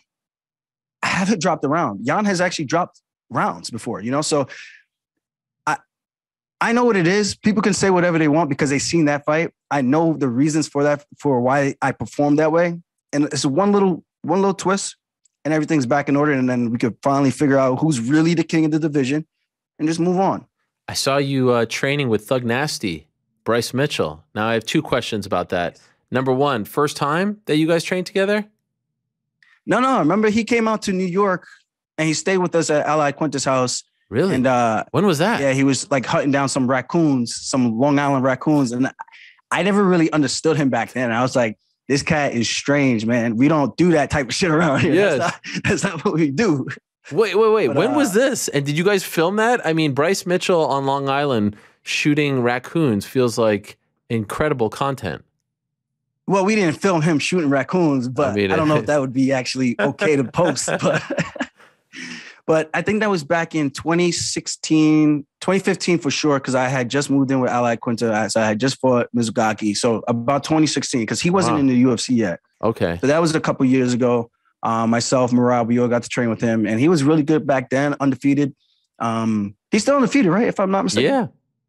Yeah, that's what I thought. And Thug Nasty is good, man. We had some good drilling sessions. I posted some content with us training, and I didn't want to post too much, but I wanted to give people like a sneak peek preview of like just like the type of way I like to train.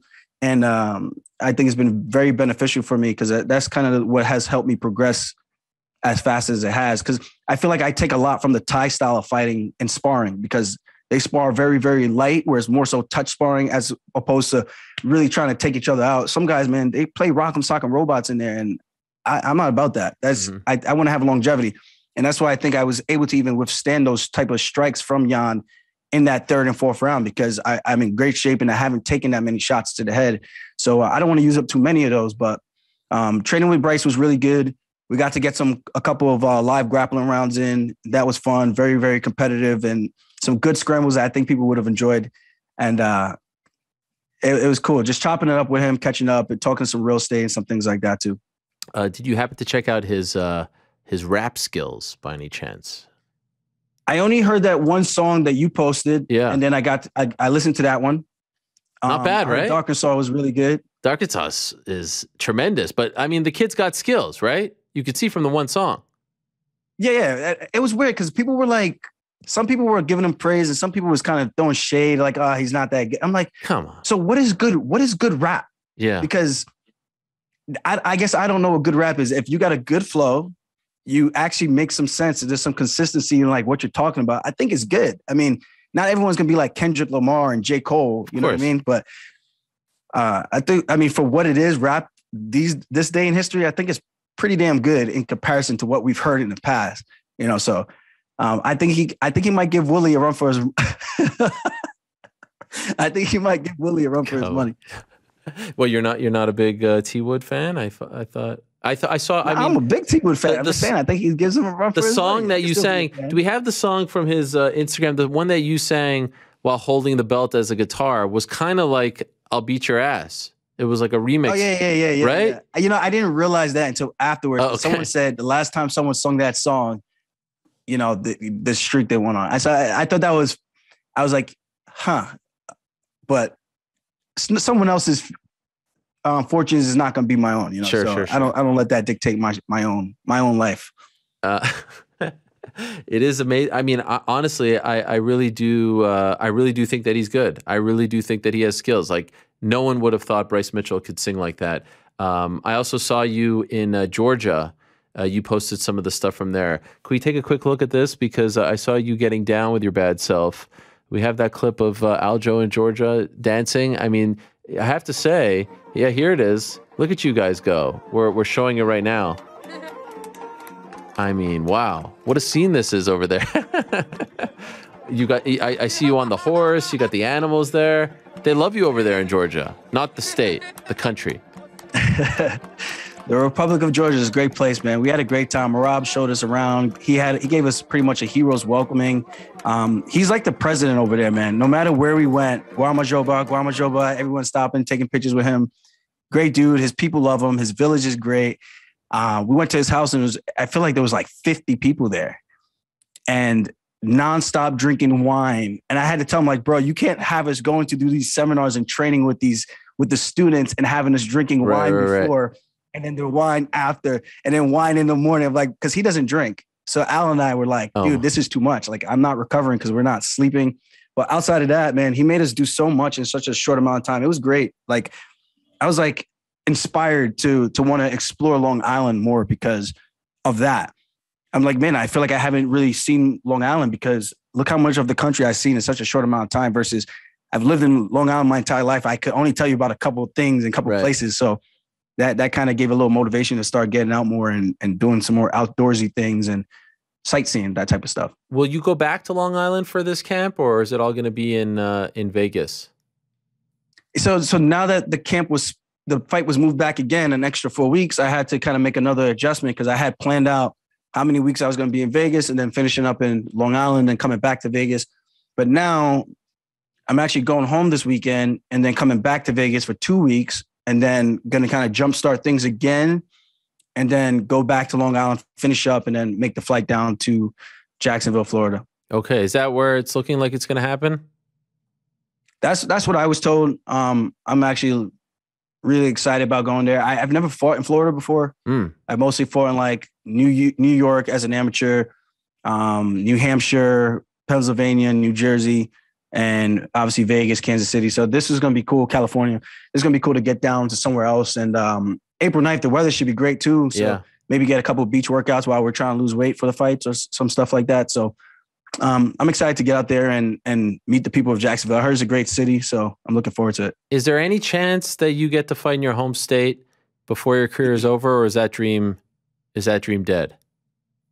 I don't know. And at this point, honestly, the amount of the and I'm not one into superstitions, but the luck that our fighters have had in New crazy. York, I'm kind of like, yeah, it is crazy. I'm kind of like, huh? Yeah, no. It's wild. So it's like, do I really care to fight in New York? I mean, I would love to because the ambiance would be unreal, would be memorable. But if I was a superstitious person, I'd be like, no way can I fight there, you know? But it would be cool to have like everyone I know to come out and make a short drive down from upstate New York, coaches, family, teammates and stuff.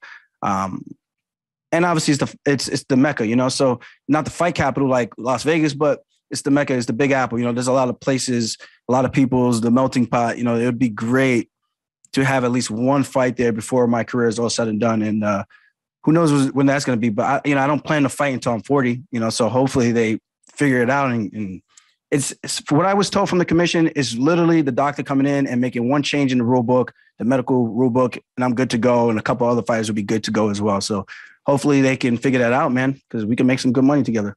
Okay, so you said you're not going to go till 40. Right now we are 32, turning 33 in July. So realistically, when do you want to go? Like if in a perfect world? I'm getting old, man. I had originally said when I first started MMA, I thought I was going to be a champ by like 24, and then I was going to retire at 32. Wow. And yeah. And now here I am 32. I'm like, yeah, I'm not done yet. Yeah, of course. I feel like I got so much more left in the tank. I got so much more I want to do. And getting my neck fixed, it gave me like a fresh lease on my athletic career. Like I feel like all the things that I was talking about in terms of the pain and things that I was walking around with, it's all gone now. So I almost feel like I could do it even longer if I really, really wanted to. But it gets to a point where you compete so much. I've been competing since 10th grade in high school as a wrestler, cutting weight week after week in college. I mean, now I'm not doing it as much.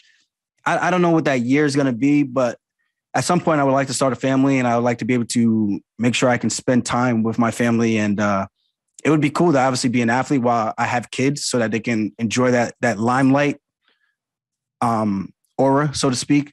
But if I do the right thing and win the fights that I should win, especially this one, winning this fight, I think is going to make me, in terms of a draw, a superstar, whatever words you want to use, adjective to describe it, I think it's going to put me over that hump in a very big way. And I think the kids would benefit from just that, so it's all about what I do in the future and we can control our future. The same thing with even like Calvin Kattar, like I wrote him off as well.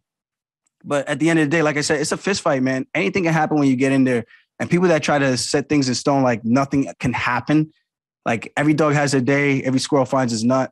And I truly think just on paper, if you look on just paper alone, I think my stats are better than Petr Yan's. And I like my chances with that, with a little bit of hard work, some good opportunity.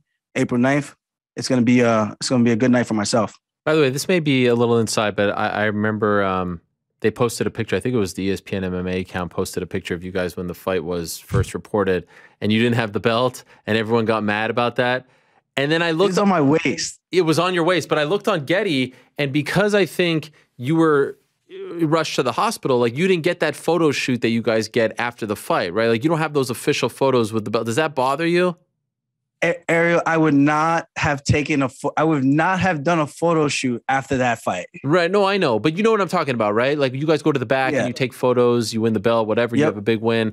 Those pictures don't exist. So like the only picture of you with the belt around your waist is the one where like it looks like you're in pain, like where he's raising your hand. I'm pretty much crying. Yeah. Okay. I didn't want to say like it looked like you were emotional, but I didn't know if that bothers you because I saw people getting mad on your behalf. People had your back like, hey, where's the belt? Where's the belt? So I was wondering how you thought about that or how you felt about that. Yeah. So even like before, during fight week, we take our photos and going into the title fight, which I just found out about. Obviously in the last fight, they make us take pictures before the fight with the belt, just in case you win kind of thing. So I think they've been using some of those pictures. But yeah, after the fight, I had, That night's a big blur for me, man. That's probably the only thing that really rubs me wrong when people say like I was faking. Like, dude, you can't fake memories. Like, you know what I mean? Like, I don't remember a lot of the stuff that happened. So it's just like, that's the only thing that really, really like irks me. And then I have to kind of remind myself, like, these people are just freaking. There's just crazy people out there, and they know it all, you know. So at the end of the day, we all know those type of people, and usually no one likes them, you know. So. Yeah, but other than that, I would never have normally you do a victory lap. You go in the bag after you win, you go to the bag, you take pictures. You know, not a lot of people would know about this because, you know, we actually do it. And when you go back there, you get to enjoy the moment, fruits of your labor. You go there, take pictures with yourself, with your teammates if you want to. I've done this multiple times with Marab, Ally, Quinta, Chris Weidman, all the guys from the team type of thing. So after that fight, even if I wasn't as in bad a shape as I was and I wasn't going to the hospital, there was no way you were going to get me to take pictures with the belt after that type of performance, you know? At the end of the day, like I said before, man, the fight with Corey Sandhagen and I should have been for the belt to begin with. So I always viewed myself as a champion. I always said I was defending my belt against Petr Yan. So the fight went the way he did, and now we get to do it again, and that's really it. And perfect scenario, this fight happens April 9th, and then it seems like TJ is the guy that you would want. Do you think he should fight someone else in between now and then? Or? No, I would like to fight TJ. You know, he's one of the guys like a Dominic Cruz who's been around forever. Everyone knows who he is. He's one of the, I want to say the grandfathers of the division. He made the division what it is. Himself, Barao. I fought Barao. He fought Barao. I was the second guy to beat Barao outside of TJ. Then you have Dominic Cruz, who was the guy outside of Uriah Faber. But Dominic Cruz was the guy for 135 and then coming into the UFC 135. So he's the most winningest guy, including his WC wins. That's the guy I'm chasing in terms of legacy and cementing my names on the all-time wins list. But I would love to fight TJ. And it's just kind of a joke. Like the whole USADA thing, man, it's kind of laughable because it wasn't even USADA that caught TJ. It was the Athletic Commission, the New York Athletic Commission. What are we paying USADA to do? Is this just like a front to just kind of like remove all liabilities? Like say, hey man, we're third party. This is the third party that we pay to test our guys. We have no accountability for this. Cause I don't get it. It doesn't make any sense to me. Cause I'm like, all these guys in these other countries, I don't think they're being tested as much as we're being tested. And I do think, and people could tell me I'm crazy. I've watched Icarus. I've always had my suspicions about things. This sport was kind of founded on like being prideful of, yeah, I'm jacked, I'm a monster. Look at the back of the days, I like what people used to look like. The Sean Sherks, I don't want to disparage anyone's name, but we gotta know who's who. The Belfords, we know what's up. So to me, to try to tell me and convince me that people aren't still doing stuff. If USADA can't catch TJ Dillashaw, who actually been outed by Cody Garbrandt in a press conference. And USADA doesn't think, maybe we should look into this. Because Garbrandt said he was the one showing people at the gym how to do it. Nothing happened after that. But the athletic state of New York catches TJ Dillashaw. So what are they doing? Seriously, what are they doing? And I don't think anyone is going to test from the USADA pool over in these other countries the way that they're testing us. Like in the United States, you pop somebody, you pop a John Jones, and you pop everybody else. You're like almost like a hero. Like you get the little badge of honor. It's like cool that you caught that guy. But these other guys from these other countries, when they're not being caught, like, do you think they're really trying to catch their guy?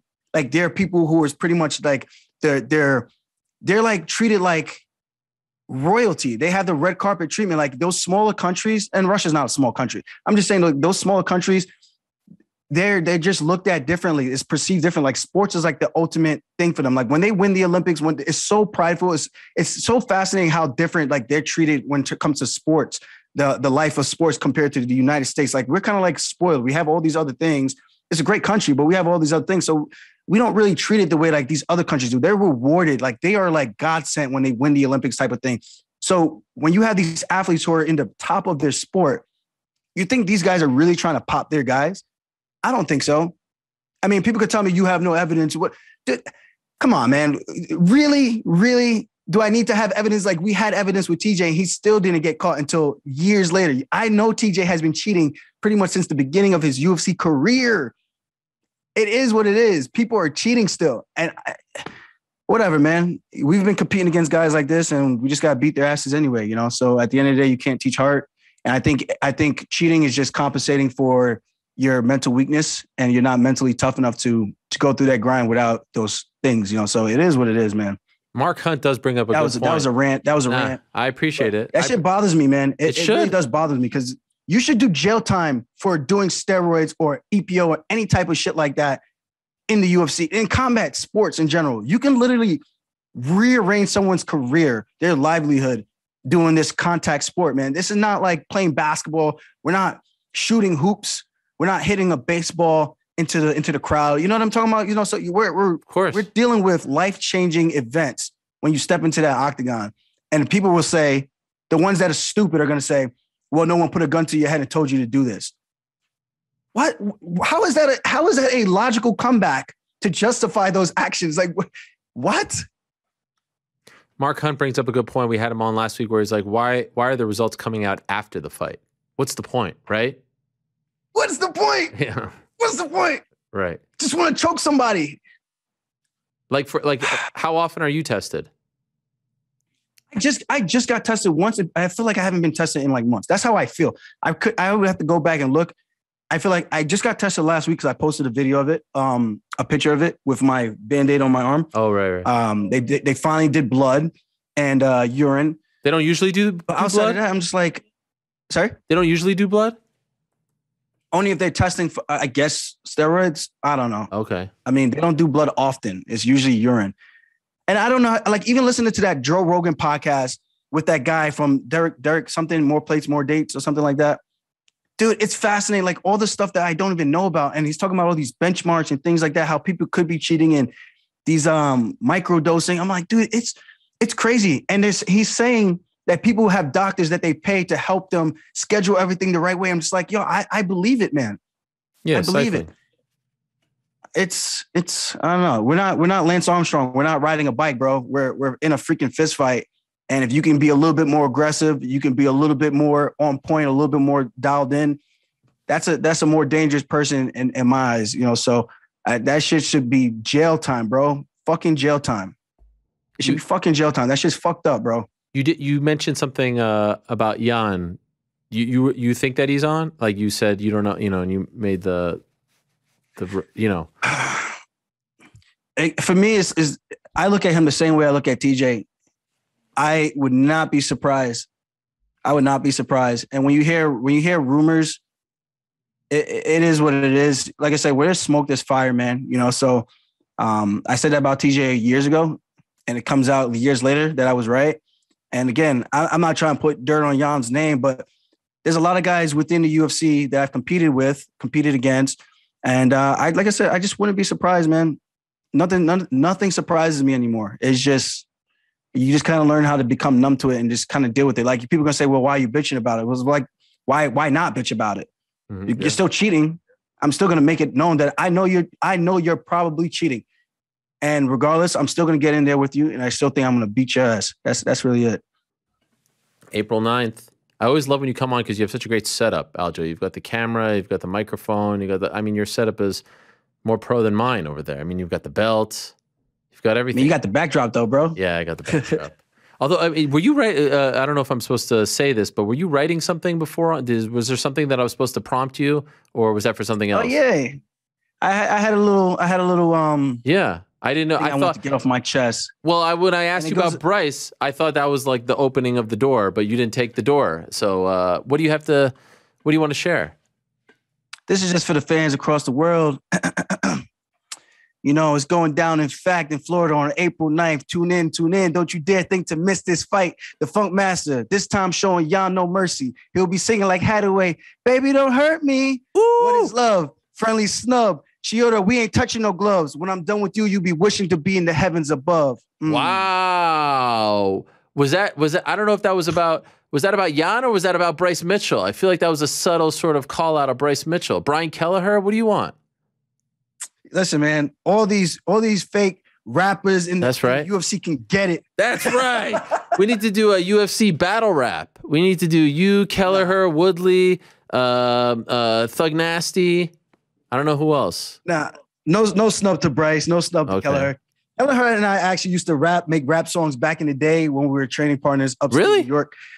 Yeah. Back in the Bomb Squad days. That was old school vintage stuff though.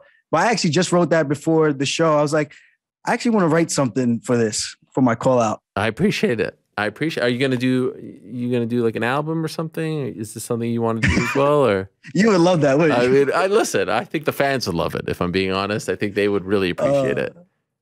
For now, we'll keep it. I do want to do one song, like one actual really good song, before I'm done being a fighter, while I still have like the attention. You know what I mean? Sure. So that has always been a dream of mine, to be a rapper or an NFL player or an NBA player. Obviously, I wasn't big enough to do those other sports. So I defaulted to wrestling. Now I'm a fighter. And I still always want to be kind of a rapper kind of thing. But I don't know. You still maybe got I'll do a couple features, you know? 100,000 for a feature. Hit me up. Okay. Slide in the DMs. I'm sure you have a lot of nice people sliding in your DMs. A lot of very sane fans. I'm sure it's all very respectful and cordial, right? I mean, they're the worst fans. You do lean into it. I mean, I see you speaking in Russian and stuff like you do. Yeah, I mean, you're definitely leaning into it these days. I mean, this alone is definitely leaning into it. So I feel like you can handle it pretty well. Yeah. You know what? It's fascinating because it's so silly that people think that they know I didn't even post any pictures after the fight. And it was so quick, how quick it was to change. And from Jan's fake ass apology saying that he was sorry for what he did, he intentionally meant to do that shit. He's a piece of shit kind of person, man. And he's a fucking asshole. Let's call it what it is. He meant to do that. He gave a fake ass apology to kind of save face. Oh, I'm sorry. I hope he's okay. And then as soon as someone posted a picture of me at my house with my friends in my own personal private space, he went and flipped the script and started saying I was faking and whatever. And then people started saying the same shit. I'm like, I guess that's how we do things, you know? So once people weren't even listening to what was going on, I was like, fuck you. Guess what? I do have the belt. Guess what? On the rankings, I am the champ. So go fuck yourself. I worked hard to get here. And at the end of the day, you can't do anything to take this away from me. So if you want to do something, come get it back in blood. So Peter, come get it back in blood if you really want to do something. And that's it. Damn, that is a promo. That's a way to end an interview. Can't wait. April 9th, not March 5th. The rematch, highly anticipated. Can't wait. Aljamain Sterling versus Petr Yan. Not Petr Yan versus Aljamain Sterling. Aljamain Sterling versus Petr Yan, right? Get it right, Ariel. Let them know. Yesterday's price is not today's price. Oh, my God. Yesterday's price is not today's price. See you, Aljo. Thanks so much, man. Appreciate it, and good luck in training. There he is, Aljamain Sterling, the reigning defending UFC bantamweight champion. That was a good promo. Dare I say, great promo. I like that. That was good stuff. And so it's not happening March 5th. I guess I'm not surprised about the Jacksonville thing. I didn't hear that Jacksonville was a finalist, but you know, Jacksonville opened their doors to the UFC before anyone back in May of 2020. The Cejudo Cruz card, the Ferguson Gaethje card, the first one back, and then they had those subsequent cards. So UFC said that they were going to pay back Jacksonville for their loyalty, and they came back last April with that first card with the fans in attendance, and then it seems like they are considering going back in April 9th. I'm wondering when they're going to go back to Tachi Palace. Remember, they said they were going to bring a card to Tachi Palace when they were going to do that card in April of 2020, and then they were told to stand down. So hopefully the good people of Lemoore, California, get a card in the near future. All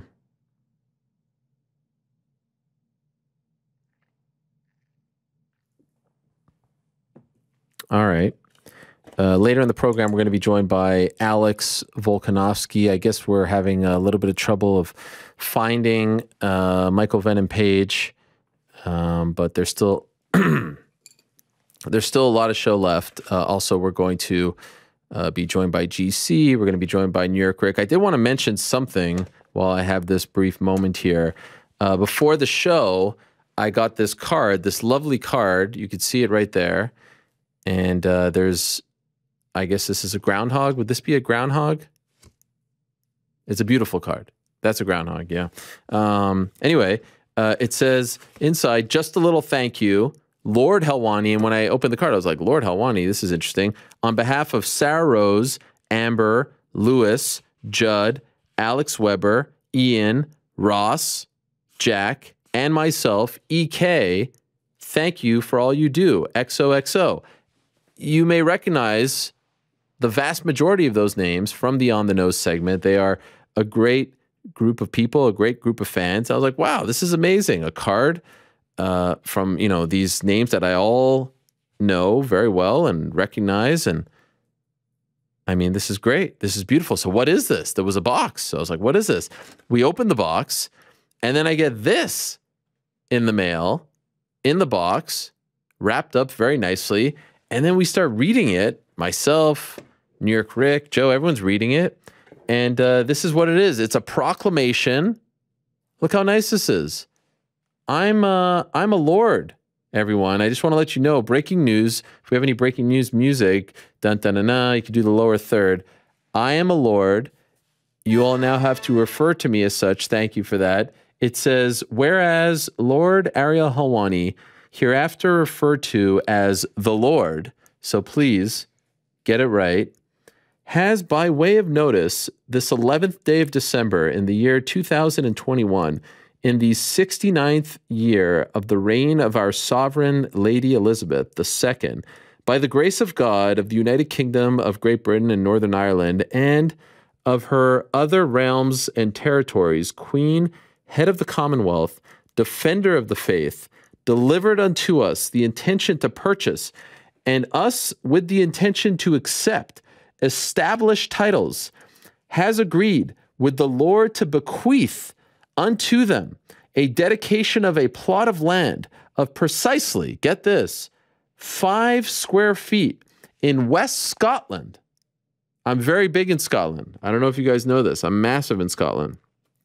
In particular, the plot of land identified and described with the specific identifying plot number, I think that's an E, I'm not sure what, yes, E01-52326, by established titles of a measurement of 1 foot by 5 feet. It's a massive piece of land. And hereinafter referred to as the plot, established titles, agrees to dedicate the plot in the name of the Lord, me, Lord Helwani, on an estate located in, this is the most important part, Ardely, Aberdeenshire. Ardely, Aberdeenshire, Scotland, of its choosing, which may be identified altogether or as part of a larger area and form a part of a merkland or 8 ounce lands. And then there's a lot more here. This is a really big deal. I just want to let you all know, breaking news, I am a lord, here it is, I now, I believe, own a piece of land in Scotland. Shout out to the Haggis. Where's the Haggis? Right over there above my shoulder, Haggis country. Shout out to Robert Whiteford, of course, Paul Craig, Joanne Calderwood, Nikki Ash, Drew McIntyre, of course. I'm very big in Scotland, and this is a huge deal for me. Look at this. I mean, look at that right here. So I want to thank again. I mean, I was kind of blown away, and I think we were supposed to open it on air, and my reaction was like, wait, I was very confused. Now it has come to my attention that this is something that my old friend Chael P likes to. This is the clip. I guess this is a Chael P thing because this is from one of his videos. Wait a sec. Lord Chael speaking on behalf of our show sponsor, Established Titles. Established Titles is a project based on a historic Scottish custom where landowners are referred to as lords and ladies. They allow you to buy as little as 1 square foot of dedicated land, so you can officially call yourself a lord or Lord Chael speaking. This is amazing. First of all, how does Chael get such a random sponsor like this? Number one. Number two, who knew that you could even do such a thing? I wonder if the guys in the back over there are viewing me in a different way now that I'm a lord. Where should we put this? I mean, we have to put this in the studio, right? I was very touched. In all honesty, and I don't know why I just said in all honesty, because I'm being honest right now. The best part about this job, without a doubt, hasn't been the interviews or the people that you've met or the places that you've been to or, you know, the events and all that stuff. It's meeting fans like these, and these fans in particular, and I hate to even call them fans, these people in particular, these supporters of the sport of MMA and my work as well, have been very, very supportive, almost to the point where you wonder, like, why are they so supportive? Why are you so kind to me? And, you know, it just really means a lot to have people. Like, there's a lot of crappy people online. There's a lot of mean-spirited people. There's a lot of just miserable people. And we sometimes put too much attention, too much focus on those people. These are the people that we need to recognize and be appreciative of. I need to be better at that. So I was really touched by this, honestly, I was really touched by this, and it made me a little bit emotional. And I know that doesn't take much, but this was really cool. So thank you very much to all of them. Again, Sarah Rose, Amber, Lewis, Judd, Alex, Ian, Ross, Jack, and EK, all mention in their own right. Tremendous human beings. This really meant a lot to me. So I guess, you know, the lower third, we need to now have like a Lord Helwani on the bottom. You know, when you put my name at the beginning of the show, I mean, we can work on that. So this is really nice. I'm going to find a spot in the studio for this. I'll put this here for now. What a lovely gift. And I guess thank you to Chael for introducing us to that. How great is that? Chael P. Chael P's got a sponsor where you can get a piece of land and all of a sudden you're a lord or a lady. Beautiful. So again, my sincerest thanks. That really did mean a lot to me, and I appreciate people like you guys more than you know. You are the reason why I love doing this show and all the work that I do, and probably why I haven't gone into hiding and quit MMA a long time ago. Now, it appears as though we have Mr. MVP or we don't have Mr. MVP. Now, I'll break the fourth wall for a moment if I can, because that's what I like to do here. Initially, I was told MVP's coming on this show to break the news that he is fighting Yaroslav on, what was it, May 13th? What is the date here? Yeah, he's fighting him May 13th. Yaroslav Amosov against MVP, London main event for the belt. Bellator middleweight, excuse me, welterweight title. 26-0 Amosov, 7-0 in Bellator on some kind of roll, won the belt last year. And then, of course, MVP has had a great run in Bellator, 20-1, coming off the win over Douglas Lima, 16-1 in Bellator. So I was like, yeah, he wants to come on, break news. Like, great, that's awesome. We love that sort of thing. Chatri came on last. Then I find out the news was broken this morning. I was like, all right, fine, whatever. You know, he's going to come on, talk about it. Will be the first interview. Then I see a bunch of interviews, and I'm like, okay, well, what did I get here? I mean, I love talking to MVP. I mean, he's a great DJ. I hope he's coming with some tunes. It's fine. We'll have him on. It's going to be great. Now we're 25 minutes late, and I'm just wondering, like, was I punked here? What happened here? Was I punked? What went wrong here? Because I feel like MVP and I have always been buds, but now I kind of feel like I was punked. I mean, the fight announcement, the first interview, the tardiness. What's wrong? What did I do? What did I do? All right, so maybe we don't have him. Seemed like a false start there from Joe. I think he's trying to get me back for the Bills win on Saturday. What a win it was. Yes, what a win it was. It was beautiful. It was great because the first half ended right as the Calvin Kattar fight was about to start against Giga, and then it ended just as the third quarter. I mean, it couldn't have been better. I couldn't have timed it any better. It was a beautiful thing. So I appreciate everyone. I'm sure they did that on purpose. I'm sure they planned it like that. I'm sure everyone, you know, wanted everyone to be happy so that we can watch the first half beatdown, and then we could take a little break and watch the fight and then come back. It was just perfect. It was one of the, I mean, did you guys hear the stat? He had, Josh Allen did, he had, I believe it was more touchdowns than incompletions. Did you guys hear that? Do you guys understand what that means? Do you understand how improbable that is? Do you understand how special that is? I mean, it's just an incredible thing. Did I mention it? I'm not sure if I mentioned it. More touchdowns than incompletions. I mean, no fourth downs, no punts. I mean, the longest third down they had was 3rd and 4. I mean, again, this is 20 years built up. This is a lot of text messages, a lot of insults, a lot of rubbing it in. There's 20 years built up. I mean, we're high road here. Okay, I don't know if you know this about us. We're classy individuals. We take the high road. But I mean, this is 20 years built up. So I just want to let you guys know, like, I'm just, you know, it's all out of love. It's out of, you know, tremendous. I mean, if I'm being honest, there's a lot of sulkiness on their side of the fence. There's a lot of sulking.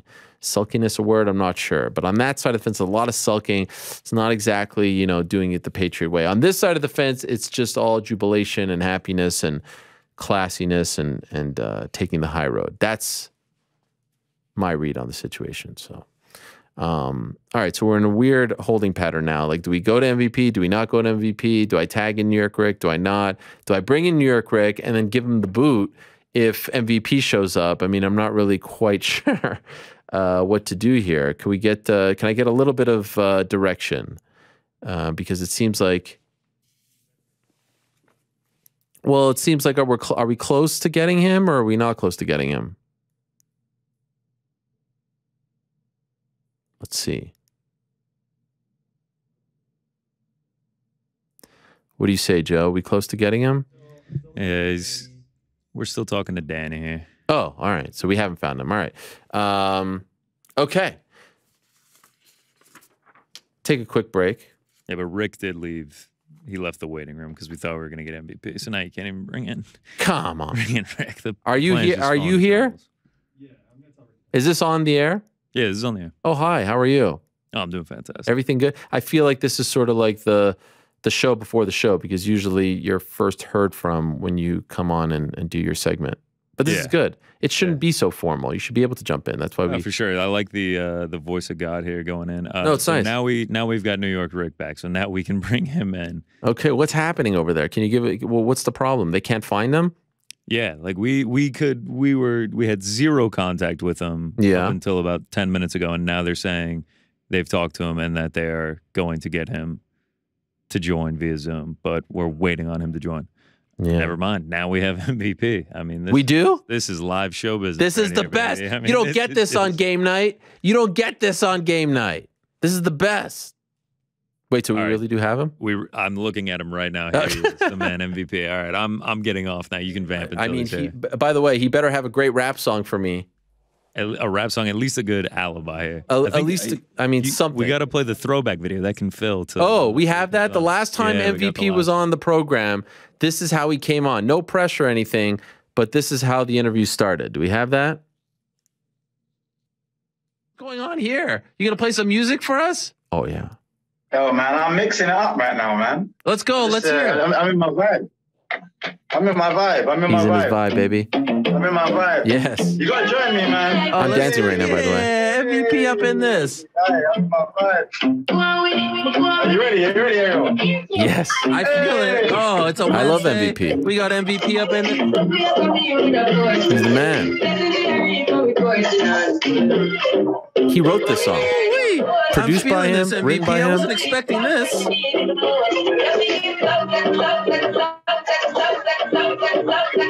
Take that, DJ Mikey B. Take that, Doug Nasty. Bad self MVP. What do you got? Turntables there in the hotel room? Yeah. He had turntables. He did. That's what he told us. That was before the Douglas Lima fight. And so I think is he actually here, or is this like an NFT? Is this a figment of my imagination? Mr. MVP, are you there? Or is it NFT MVP? I am. Where are you at? I'm definitely here. Where I don't see you. Here. Is it just a phoner? I mean, it's there he is. Where are you at, MVP? You keeping me waiting? What, now you're a big shot? You got a title shot? You keeping me waiting? Come on. I apologize. You got everyone scrambling. Everyone, Bellator scrambling, Tim scrambling. You're trying to play hard to get, huh, MVP? Yeah, no, we're moving up now, aren't we? We're moving up. I mean, guy gets a title shot and he forgets about the little people. 30 minutes late. What's the excuse? You got to have a good excuse, right? To be fair, I was still in the gym. I literally just rushed back from the gym. Oh, okay. Now, I'm sorry. My coach was putting me through it. So no, not at all. I did send you a message yesterday on WhatsApp. You're always good to reply, but it said the last time you were on WhatsApp was on Thursday, so it made me a little nervous. I'm not going to lie. No, it's I'm having issues with my other phone, so I've actually got a new line as well. So I'll send you that over. What, the plug line or the other line? What is it? The plug and the low or something? Come on, I can't let you know that. All right. Well, I was saying, I was very salty. I was like, wow, MVP stood me up. We didn't get the exclusive. We didn't get the first interview. We got nothing here. I mean, and you don't seem like that kind of guy. Here I am laying it on thick. Not me. My apologies. Congrats on getting. Love for you, man. Yes, I was hoping so. No song this time. Oh, I got music. If you want music, man, I got vibes. What we got? I always got vibes, man. You weren't prepared because you just rushed back from the gym. That's what I'm saying. I wasn't ready. That's what I'm saying. I'm ready now.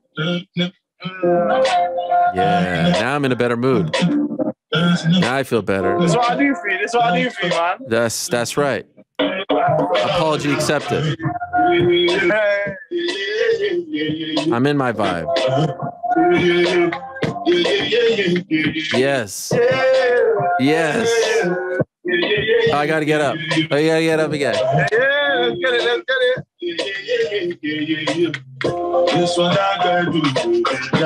Come on, MVP. Tried to stand me up.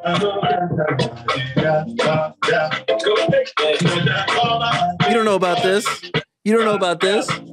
Hey. Chips with the dip. Give me some chips with the dip, MVP. Give me some chips with the dip. You're crazy, man. You're crazy. Congrats on the title.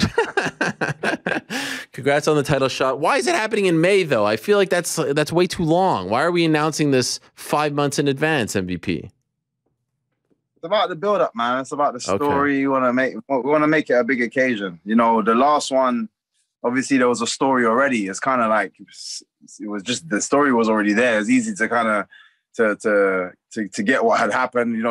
We had history in the past, and I've been pushing for that fight. There's already a history there. No one really knows. There's not really anything between us outside of just us being at the top of our game.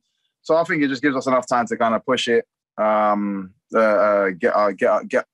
our training up to make sure we're both at our best. So you're happy with the timing?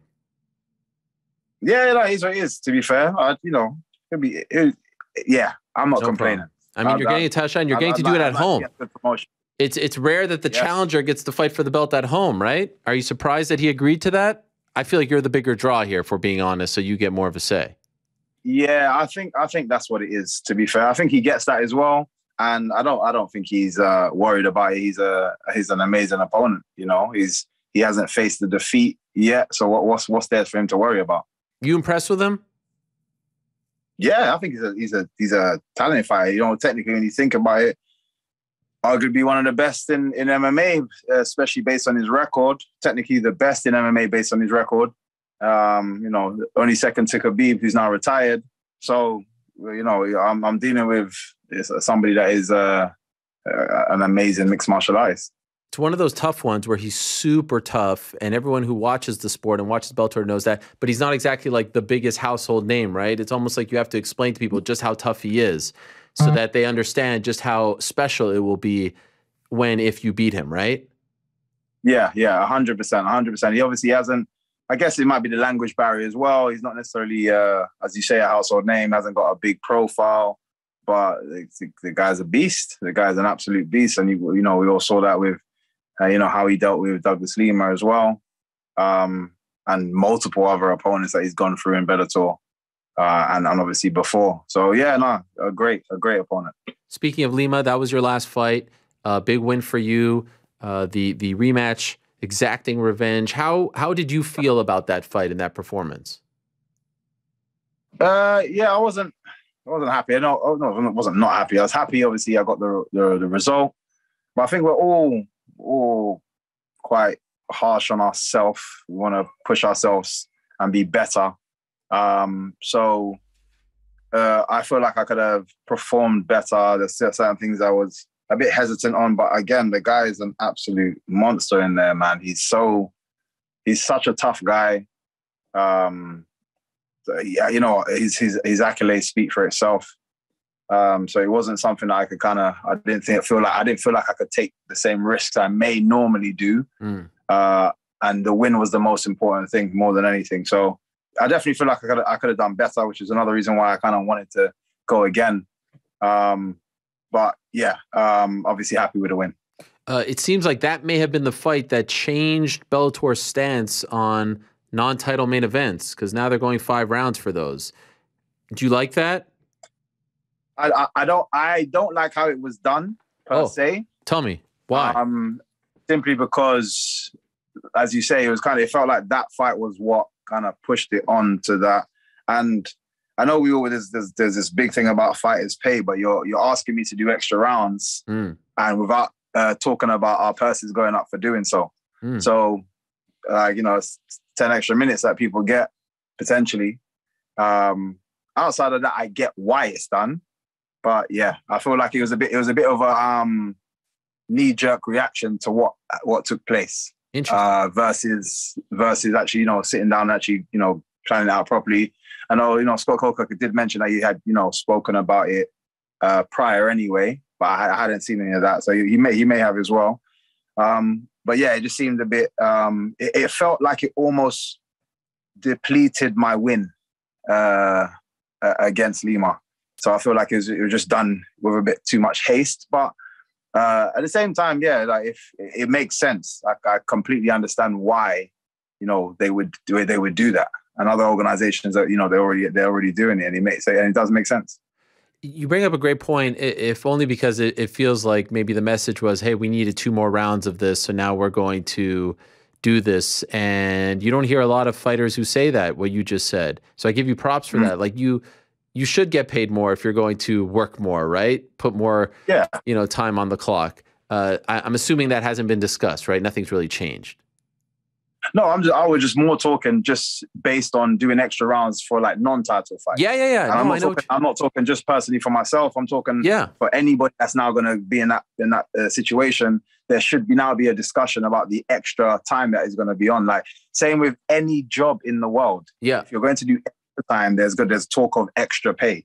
So it just feels like we get bullied a lot in this sport, and we're already struggling over here. So.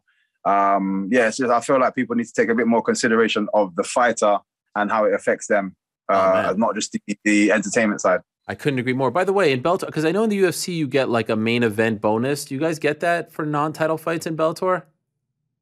I don't think so, no. Maybe that comes into play. That would be very interesting. I also saw, you know, the guy who's been talking about this a lot recently is Jake Paul. It seemed like you were campaigning for the Jake Paul fight there for a second. I saw after the Woodley fight. You posted something on your social media. Yeah. And it feels actually like that's a fight that could be made, if only because you're both Showtime, you know? I mean, he's a free agent, but it could happen. Was this ever discussed seriously? Was it ever brought? Oh, no. It was just kind of in the moment. Yeah. Me just saying, like, you know, I feel like someone that I feel like I can. So in that moment, it was just a case of like, guys, I think you guys need me back in boxing. Yeah. But in all honesty, since then, shall I say, I've actually been a bit of a fan of him in terms of what he's actually pushing for. So, which did surprise me. Yeah, you've turned. You went from not liking him to liking him. Definitely. Again, it's what he's about in terms of what he's trying to push on to the sport. Yeah.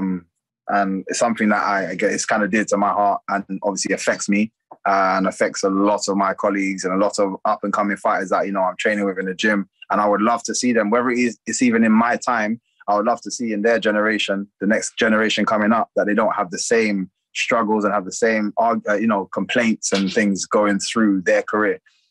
Will it ever change, you think? Honestly, like, I know you want it, but do you think it will change? Because I don't see, we've been talking about it for so long and nothing's changed, right? You guys still, I mean, fighter pay is pretty much the same. The revenue sharing is pretty much the same. You know, like nothing's really changed. Do you think it ever changes? We need a competitor that is willing to actually make those kind of things happen. If it doesn't start out with obviously the biggest show in mixed martial arts, if it doesn't start there and they're not willing to do it, other shows are going to have to be the first person to take that step, and it will definitely apply pressure to the bigger shows, because a lot of fighters are going to be like, you know what, it's better over there. I don't know. I want to try and help as much as I can. Fighters do need to come together. It is a difficult one. It puts a lot of people in under strain, or they get sidelined, or and that's another reason why we just need to come together. Somebody needs to organize something so that we can actually have a one stance. Yeah, I think part of the problem is a lot of people, I think, share your opinion, but no one wants to emerge as that guy, right? No one wants to emerge as that first guy. And it gets a little complicated with Bellator, UFC, but for the most part, you guys are all kind of fighting for the same thing. 100%.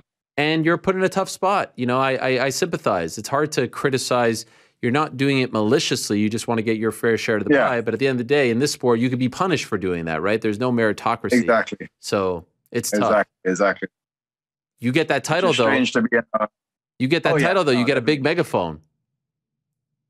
No, 100%. To be fair, I still feel, as we've said, even with guys that have belts, so some of them are still not as well known. With my next opponent. So even now, I definitely do have a megaphone. Anyway, a lot of what I say can be spun in the wrong way, and then I can get criticized for it. But the one thing about me is I always speak my mind. I always speak my heart. And as you say, I don't mean it in any malicious way. I'm just speaking from my personal experience and what it feels like from my point of view. Whether I'm correct in that, and I'm happy to always hear another side and then say, you know what, you're probably right there, and I probably could have done this, I should have done that. But I always like to be honest in the moment. And so last time we had you on, we were talking about your contract situation. Has that changed now because you got the title shot? Oh yeah, definitely. So you got a new deal? Yeah. Congrats. Thank you. How many fights? No, it's trying to think. I can't even think of the actual whole thing. It kind of just got incorporated and added on, and but to be fair, I leave that to the Paradigm guys. Yeah, I feel you.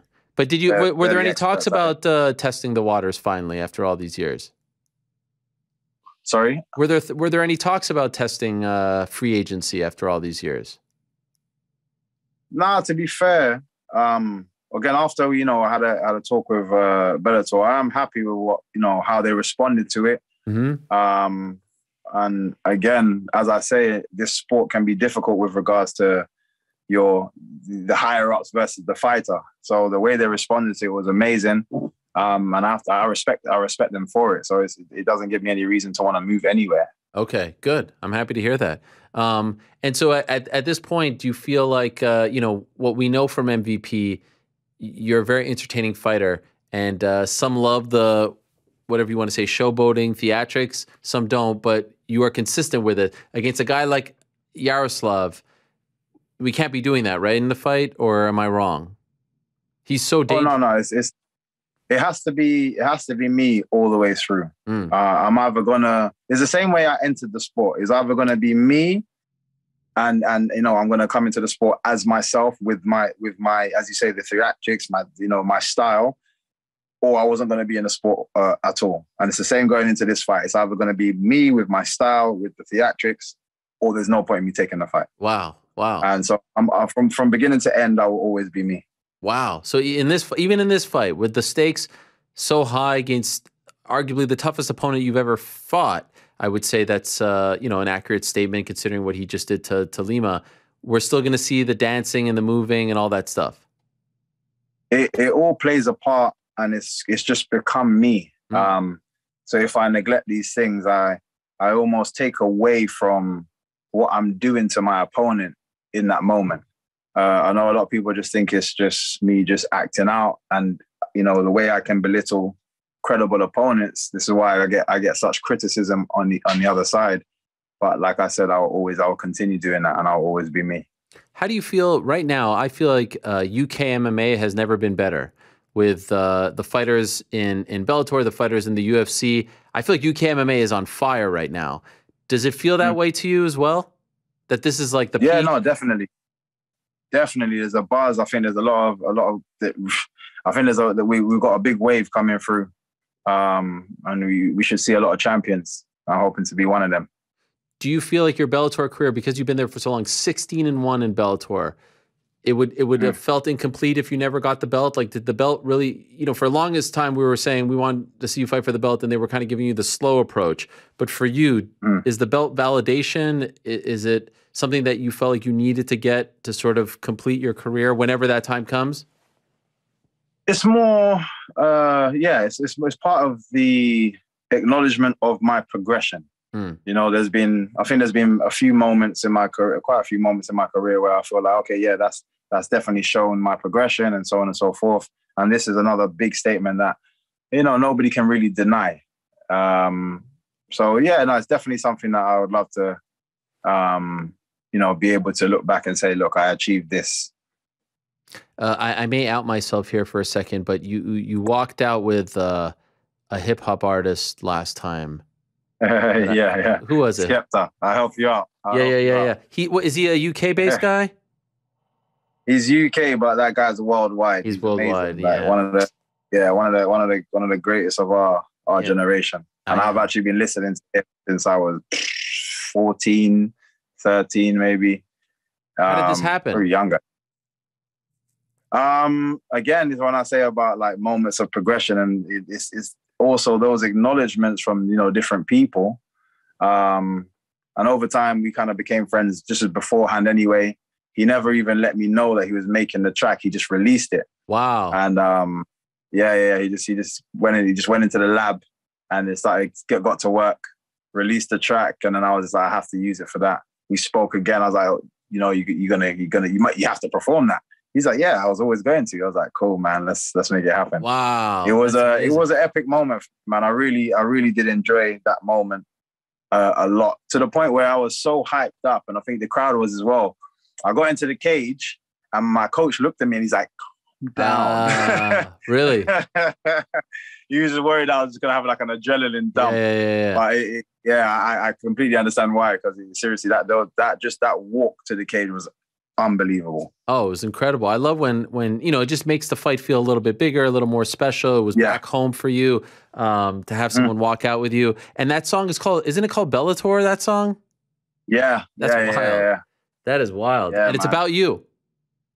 Yeah. It's obviously it's a mixture. I just get mentioned in there as well. Yeah. In the it's a cool track. I didn't mean to disrespect. I mean, I'm more of a Dizzy Rascal guy, if I'm being honest. You know what I'm saying? I'm a little. Like, you're way back. You're way back. I'm Dizzy Rascal. Dizzy Rascal's old school, man. I'm gonna have to update you with some new stuff. I'm gonna have to update you. I mean, of course. The greatest is Drake, right? To me, Champagne Poppy's #1. I know that's not a cool pick. Right now, wait. No. Right now, in terms of what he's done, what he's achieved, the fact that longevity he speaks on, longevity he speaks on is you have to give him his props for that, man. He's unbelievable. I'm going to get killed for this. People, the cool thing to say is Jay-Z, obviously Tupac, obviously Biggie. I just think the longevity and the hits, the amount of hits that Drake has had, I mean, it's unmatched in my opinion. And he's Canadian. Yeah, he definitely. Again, you got Jay-Z's kind of like. I don't even compare him with anybody else. He's just different level. He doesn't exist in that world anymore. Yes. He's already the living legend. And I honestly, if he wanted to pursue the music, he'd be the same as well. But he's an entrepreneur now, doing so many different things, helping so many different people. Music is probably the last thing on his list. Although he comes from there. But yeah, no, in terms of longevity, I do agree. Drake is just unbelievable, unmatched, to be fair. So when you walk out May 13th, do we have something special planned? I know it's a little early, but we got to top this now, right? Yeah, no, definitely. And I'm taking my time. I never like to rush or have a snap decision because a lot of these things just come to me in the moments or in the lead up to a fight. So there's never any reason for me to kind of like snatch and grab something now. I always know that, as I'm going through my camp, as I'm, meeting different people, things just slowly fall into place. And it's been the same with all of my finishes. Everything just kind of fell into place. I think one of the most craziest ones was still the gauntlet one with David Rickles because Chris Pratt was outside. Oh, yeah. 50 Cent. He wasn't even supposed to be there per se. He kind of last minute decision. He happened to be filming in the area. Obviously, he's big in the Marvel world. I ended up using a glove. I wasn't even going to use the glove. Just the way it all kind of fell into place. And I like to kind of have those moments. Oh, yeah. Also, the Pokemon one, that was huge. Exactly. Yeah, exactly. That got you a lot of love. By the way, before I let you go, March 19th, it seems like the UFC is coming to the UK for the first time in a while. And then there's your card, May 13th. Which one's going to sell more tickets? Oh, London's my town. I don't care who's there. I always say the same thing. And I've been saying it throughout my whole career when they've said, oh, they're going to be putting you first for the TV card. Or how do you feel about not being on the main card or not being the main event? I said, I'm always the main event. I remember still that Cyborg fight. There was 2 fights after my fight. Yeah. Most people couldn't even tell you what that was, and they were there. A lot of people after my fight left the building. They were so pumped. They just wanted out. They just wanted to see if they can find me afterwards. London is definitely my city. So, yeah, I don't care. I'm definitely, and this is another reason why we've got so much time to actually put into work into promoting this. I've got a lot of stuff happening as well in the background. Oh, we're gonna have merch. I'm doing I got an MVP token coming out. Oh, in the crypto space. Wow, we're doing a lot of. Yeah. So there is an MVP NFT.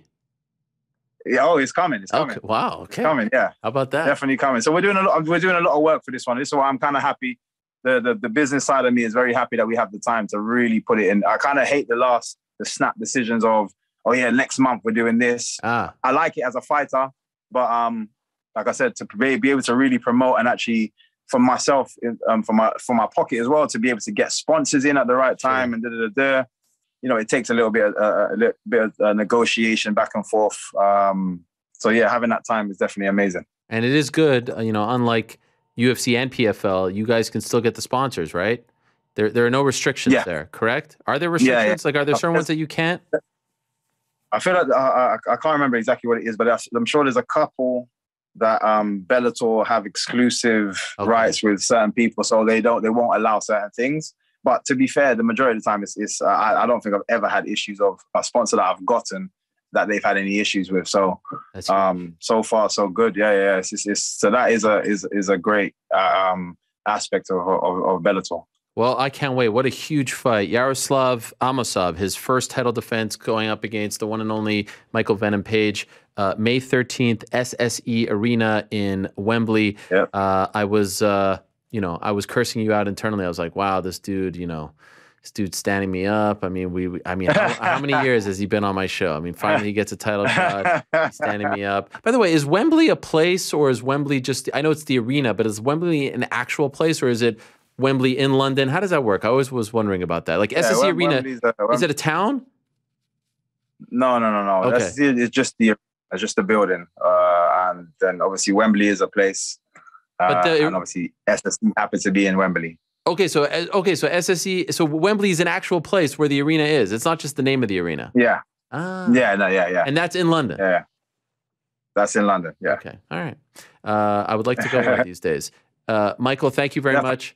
I appreciate it. No problem. Good luck to you. Thanks for coming on. I know it was a big day for you, the news coming out, so we appreciate you very much. Definitely. And don't worry, I won't hold it against you that you didn't respond to my text or anything like that. The music made up for it, okay? Now why don't you play us out? What do we got? What do we got? I just shut everything off. I'll get you back. All right, fine. I don't want to put you on the spot. Thanks, my friend. All the best to you, and we'll talk to you soon. You. Much respect. Take care. All right, there he is, Michael Venom Page, the man. Some nice tunes there. Do you think I lay it on a little thick? I mean, I make people, it's that Jewish guilt. I'm sorry, but I do love MVP. What a legend. So that's May 13th. Some big fights coming up. First quarter, second quarter. UFC going to UK probably March 19th. They haven't officially announced it, but that seems to be the plan. And then, of course, this one 2 months later. There's a ton of fights in between now and then. But nice to see the organizations traveling again, getting out there. They're going to Ireland. Bellator is in February. So that should be a fun scene. Austin Vanderford against Gegard Mousasi for the 185-pound title. So stay tuned for that. Of course, this weekend it's UFC 270. And next weekend, Bellator returns. That's on the January 29th date. I'll be at the Royal Rumble in St. Louis if you're looking for me. But they will be returning to Arizona with the card headlined by Moldavsky versus Ryan Bader. All right, matter of seconds here. We're going to be joined by GC to recap the weekend that was, right? GC, not New York Rick? Yeah. But first, a quick word from our good friends over at DraftKings. As you know,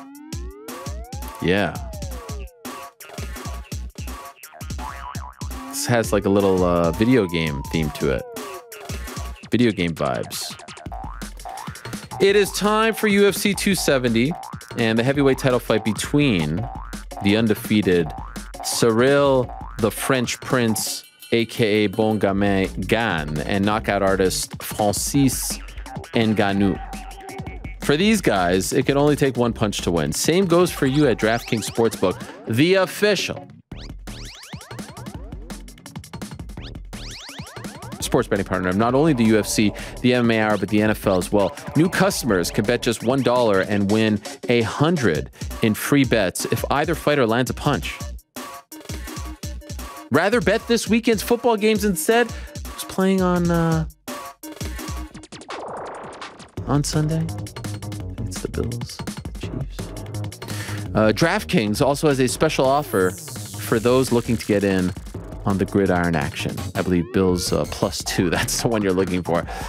New customers can get 56-1 odds on any playoff team. Bet just $5 and get $280 in free bets if your team wins. Download the DraftKings Sportsbook app now. Use promo code DMMAR. Throw down just $1 on the UFC 270 main event and win $100 in free bets if Gan or Ngannou land a punch. A punch!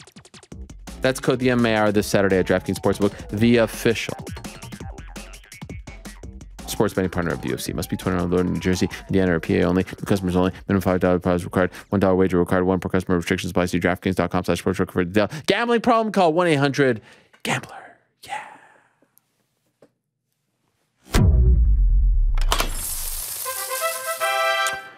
All right. It's a special MLK Jr. Day edition of GC and Helwani. How are you, sir? I'm doing good. How about you? I'm doing Feeling good after the Bills. Oh my gosh. I don't know if I told you, but big game on Saturday.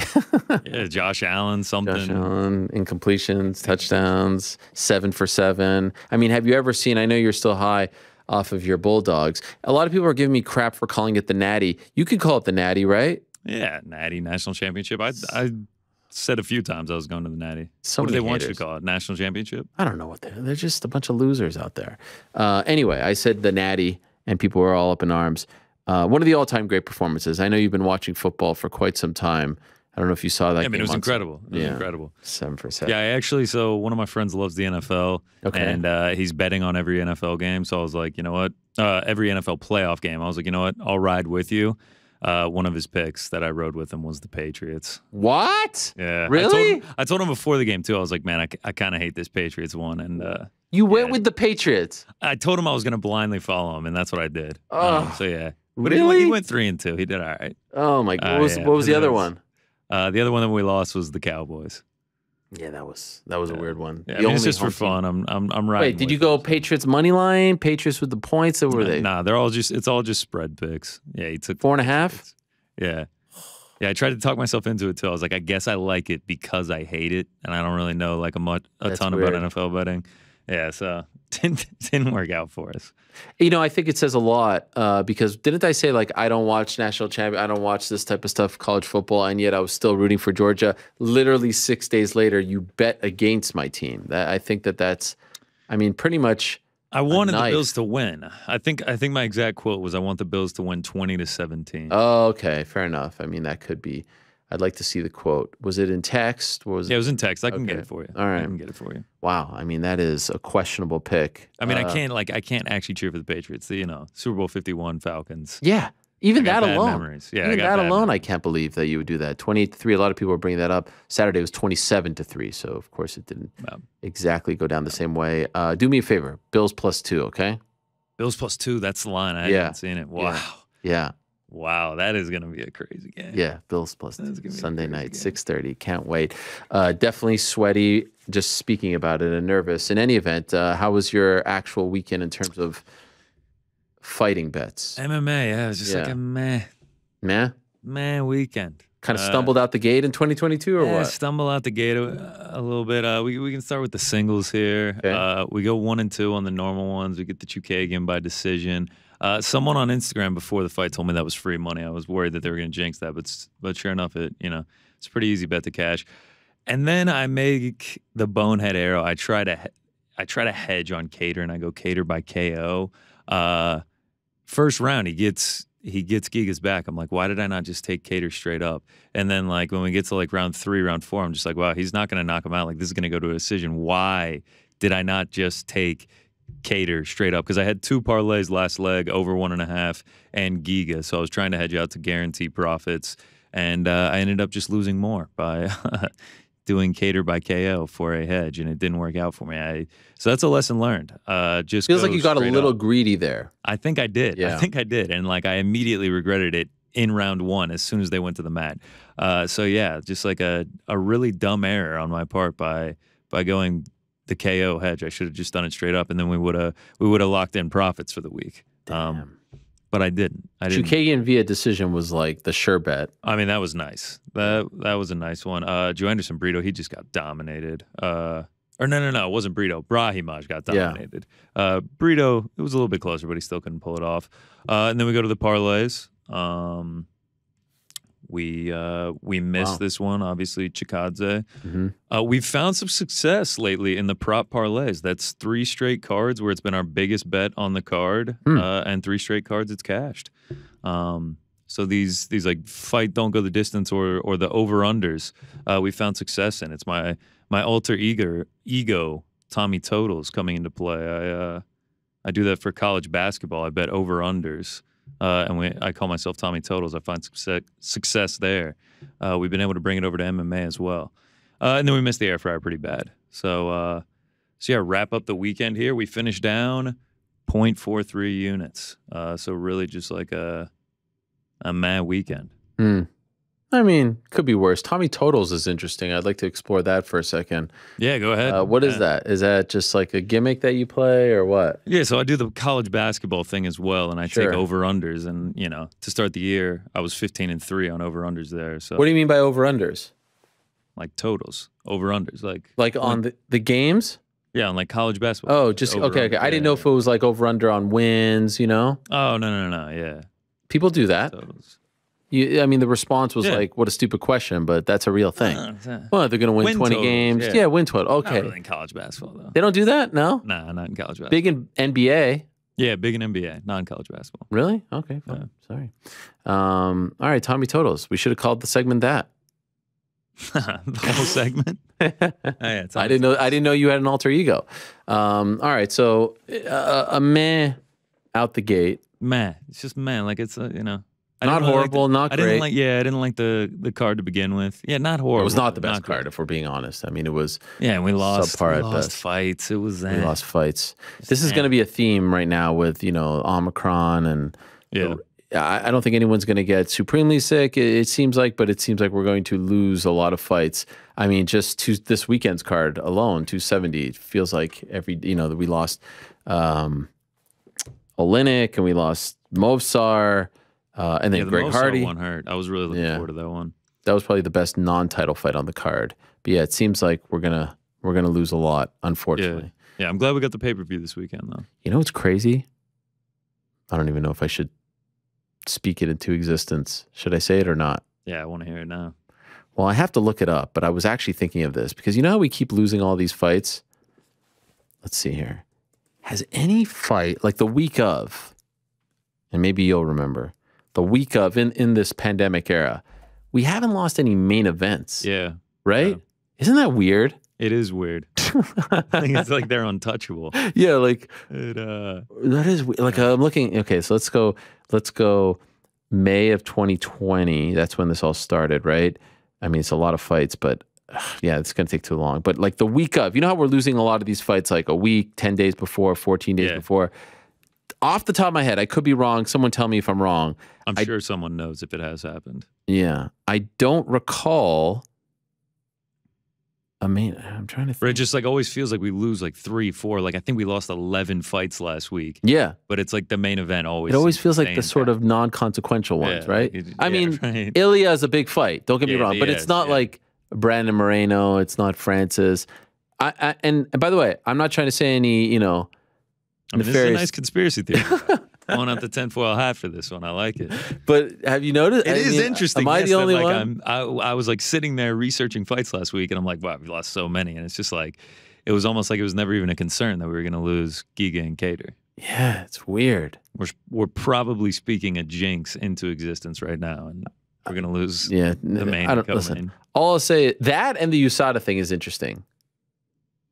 The USADA thing. There haven't been a lot of pops. Oh. Yeah. There was a period at the beginning of USADA where it seemed like every week. There was a period like around UFC 200 where it felt like, there was obviously the Brock thing, the Jones thing, but it just felt like there was someone popping every 5 days, every 7 days. Now I can't remember the last high profile. I guess the last high profile pop, would it be TJ Dillashaw against Henry Cejudo? I can't even remember a bigger one. Yeah, I mean, I feel like they give out more jackets than they do. Wow. Can we put that on the bulletin board? I mean, that is a big quote right there. Put that on the MMA Fighting Instagram. They give out more jackets than they do what? Suspensions? Am I wrong? Like, I feel like... No, that was a great line. I'm jealous of the line. Like 4 or 5 jackets out. It's been a lot of jackets. Does anyone wear those jackets? I don't know. Like, could you imagine only wear them around, when they get them, right? When they get them. Yeah, for the photo op, but you're not going to the mall. You're not going to the grocery store wearing that jacket. No. I don't know what's worse, wearing that jacket to the grocery store or wearing like a UFC uniform shirt. Yeah. I saw one person, by the way. One person in my entire life, grocery store near my house was wearing a Robbie Lawler Championship Reebok uniform shirt. Oh, you're saying like wearing that the jersey, not the UFC fighter. Yeah. Yes, yeah. Like you buy like the gold plated like Robbie Lawler. Yeah, I've seen that. And they're super expensive too. I've always wondered who buys them. Oh my God. I'm sure there's people listening right now that buy those. I'm sorry for offending you. I actually wonder what's worse, the person who buys it or the fighter wearing their own. Probably the fighter wearing their own. No? Oh, man, I don't know. I think like if it's your own name, like if you're the championship fighter, like if you're Caitlin Chukagian, you're going to get like bananas and you're wearing your Oh, you're talking about if she's wearing her own shirt. Yeah. That's weird. Oh. I mean, I get that they give them for free, but like, come on. They're not even nice. You wear the Helwani merch. Yeah. Wow. Okay, we're going there. Thug nose merch. But that's nice. Yeah, I mean, they're just wearing their uniforms. I guess. I stand behind them. You stand behind them, them? yeah. What's up with the writing of the letter? Like the name is like going vertically like that. Yeah, At least do it like a football jersey where the name is, you know, in the back like this, you know? I don't hate the vertical writing. It seems needlessly unique. Like, oh, let's think of a way to make this different. Let's put the name. Could you imagine if NBA jerseys had names going down like that? I mean, yes, that would be ridiculous. But same thing. Imagine football jerseys with name going, soccer jerseys. Warm ups. I mean, it looks normal on the pants. Like it covers the pants. It looks much better on the pants. Yeah. Yeah. Okay. Well, you mentioned like losing fighters and everything. Yes. You know, it wasn't as good as it normally was. Maybe just because we were just getting out of the gates, people are still getting warmed up. But we did have a few big hitters this week. Oh, what do we got? Yeah, we'll start with the big hitter of the week. And it actually, I mean, how sweet is this? Saeed Yakub, Kakramanov. I put in a bet on him, and unfortunately we lost him. He had to pull out because he tested positive for COVID. But he hung around, and he throws together this parlay, 5 legs, plus 1769, throws 250 on it, and he wins $4,422. Holy crap. Yeah, so instead of getting his paycheck from fighting, he just ends up making a big bet and cashes out on it. Wow. Yeah, and then we got a few honorable mentions here. We'll throw them out. At Rent Dues instead of at Rent Stew. I don't know what's going on there. His name is not Tom Selleck, so I just want to be clear here. This is not Tom Selleck, even though his profile picture is of Tom Selleck. Okay. Wow, that is a throwback. Yeah, he says his name is not Tom Selleck. But yeah, he throws $100 on a plus 1,071 parlay. It actually had your Bills in it. Had the Bills, the Bengals, and Calvin Cater in it. I mean, wow. By the way, I did a little pre-show on Saturday. My daughter Claire popped in.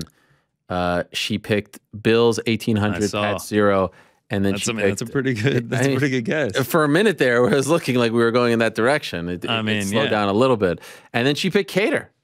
I mean, that's the Claire Helwani parlay, and then he added Bengals on top to cash $1,100. If you're wondering, she also picked Cyril Gane and Davison Figueiredo for this weekend. So, ooh, yeah, I like the Figgy pick. I mean, Cyril Gane the line is moving on that. He's more in his direction. He's like minus 160 at some books. Oh wow, yeah, he's becoming a pretty big favorite. Last 2 honorable mentions: Sun Tzu, Art of War. This is just from Daily Fantasy. Like, he just balled out. He entered $2,700 and he won over $15,000. So he profits over $13,000 just on Daily Fantasy, which is just, I don't know how you do that. I mean, that is just crazy. So shout out to at Sun Tzu.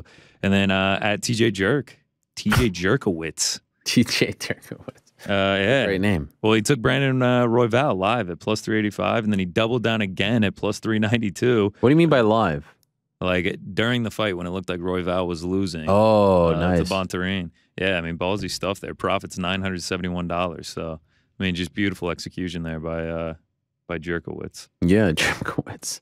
It's a Polish name. I hope I'm pronouncing that correctly. By the way, how has life changed for you now that it's legal in the state of New York? I mean, it's fantastic. Is it amazing? I mean, I can just log on right here. And incredible. And it's that easy. I don't have to call my people out in the swamp. Right. And you could do live. Yeah, you can do live. Have you done live? Are you a big live guy? Yeah, I do it every once in a while. Yeah. I don't know what to do with live because especially like I'll live bet other sports, but if I'm live betting MMA, like I don't know, do I tweet it out? Do I tell people I'm taking it? Can I come on the show if I hit it, but I didn't tell anybody about it? It's fair. I mean, if you tweet it out, if you say right now I'm taking Moreno in the 2nd round plus whatever, I don't think it's a horrible thing to do. I mean, it's tough. Yeah. DraftKings League. We actually somebody won some money. The Draft King for the week. Is it El Cubano? No, he was last time. This time it was I like that. The Draft King. Yeah, the Draft King for the week. Oh, there it is. There it is. A little. What in the world? Oh my God! Wow, this is incredible. There it is. Adrian Ibarra. What? Look at that. That was amazing. Can I see that again? Yeah, we can run it back. That was very like 1987 Nintendo. Yeah, I was hoping that the text would be a little bit more legible, but wow, we're still working on it. We're getting through some things. Look at that, the Draft King for the week, baby. Adrian How did you Ibarra. do that? How do you do that thing where it like that? I mean, that's just the magic of production back here. I feel like I'm playing Castlevania right now. You know Castlevania?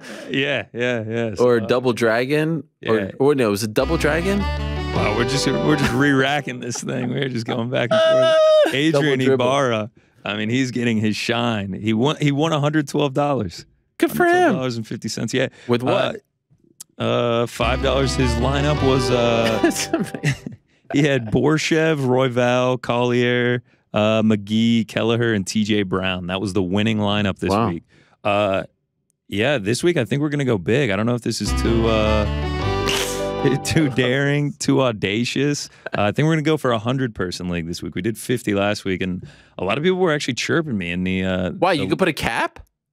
Yeah, so like the thing is, you have to fill the league if it gets over 20. Everyone's always telling me, they're like, just check, don't fill the league and it'll play. But like once it gets over 20 people, you have to fill the league. I don't know why that's a rule. What does that mean, you have to fill the league? Like you have to, so like if we have a 50-person league, it has to get all 50 entrants or it won't play.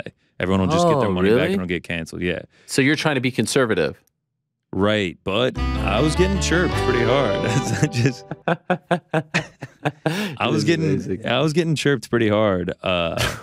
In the there's a chat in the DraftKings league. Everyone's God! Like, 50 spots. This is ridiculous. I come on day of. They're like, GC, we spoke about this. SMH. Wow. Yeah, everyone's coming for me. So we're going to do the hashtag road to 100 and try to get this thing to 100. We're going to go bold this week. So you think you could have got 100 last week? I think the quality of the card. I think so too. Yeah. This is a pay-per-view.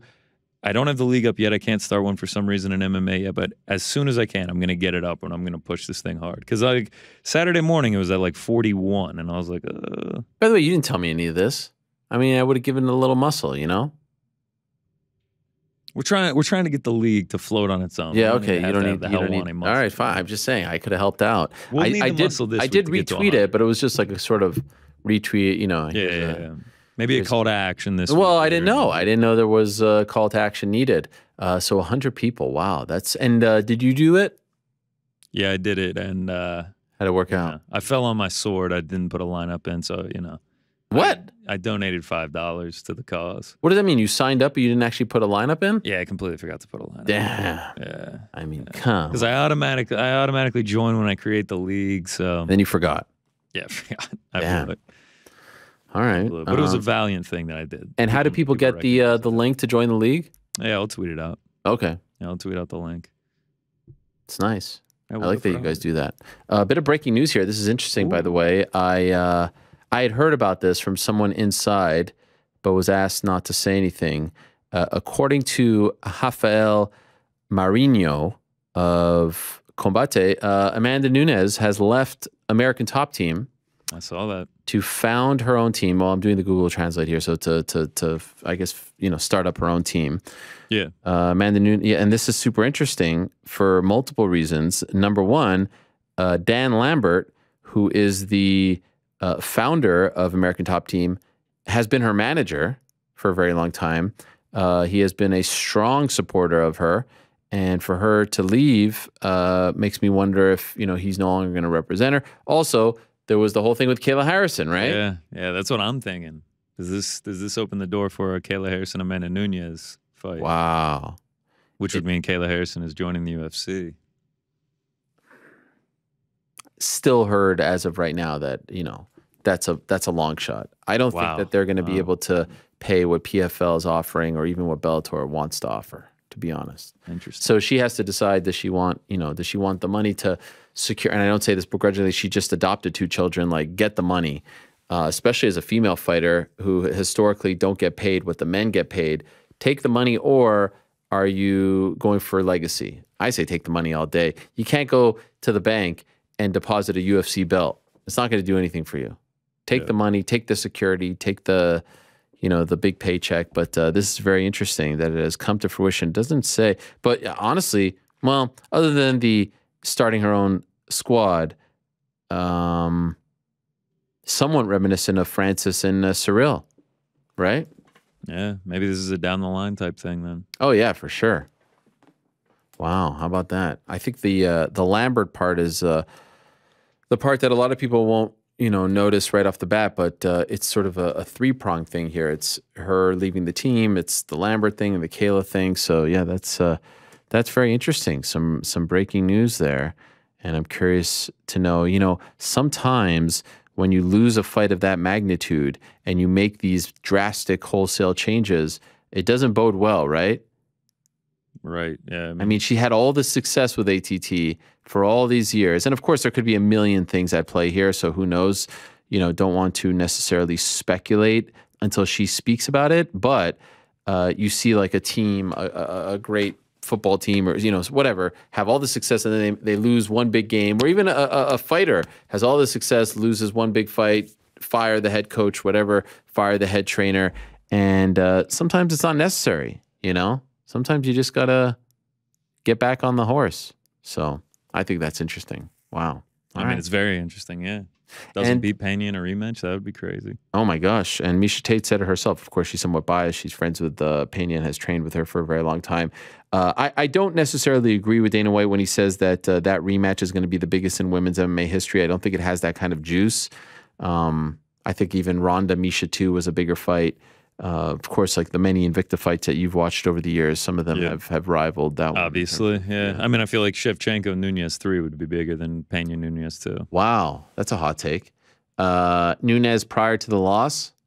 Yeah, I mean, I guess. Yeah. I think the loss changes things a little bit.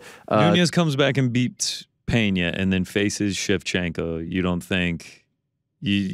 I think that Nunez Shevchenko 3 would be bigger than Pena Nunez 2. Yeah. I think there is something to the fact that people want to know if like the Pena win was a fluke. Did she, right, yeah. Did she just have a better night? Did she have her number? It's tough. Again, I go back to this. In order to have big fights, in order to have big draws, you got to sell the fight. And just historically, Amanda, for whatever reason, she's a lovely like I'm not trying to rip on her, but like historically, she just doesn't sell the fight. She'll show up fight week. She'll do what she has to do, but there's not going to be much else there. And you need to get people emotionally invested. You need to get, like just look at all the biggest draws in the fight game, boxing or MMA. You can't just show up. Like even Canelo, who doesn't talk a lot of crap, who like you see him pop up. He's present. He'll talk. He'll do stuff. She doesn't do anything. No media, no nothing. And maybe look, she's not complaining about her pay. She's not complaining about any of this stuff. So it's not one of these things where I'm like, well, if you're complaining about your pay, you better point the finger at yourself. I'm not saying that. However, I'll just say I have a hard time believing that these fights will be the quote unquote biggest of all time, women's MMA or not, if a major portion of this story doesn't want to sell the fight, doesn't want to partake in the promotion. I agree with that. Pena does a great job. I saw her last week with Mario Lopez on the Ellen show. I guess Mario was filling in for Ellen or something like that. But Pena is a great interview. I mean, I think she does a fantastic job. I did her for promo of the year at the MMA Awards. That's right. Good call. Just taking a quick look here. Did you have another shout out person or that was it? That was it. Yeah. Got through everyone. No big hitter Hall of Fame, right? Nah, no Hall of Fame this week. There wasn't anything like insane. Obviously huge bets, but nothing like the plus 106,000 type stuff. Just looking quickly, so I see plus 155. Yeah, no, that's good. That's good. That is great. I don't even know how you did that. How's the crown done? The crown you see it drop down. Yeah, and then the very underrated part that the listeners won't notice is the flashing. Yeah.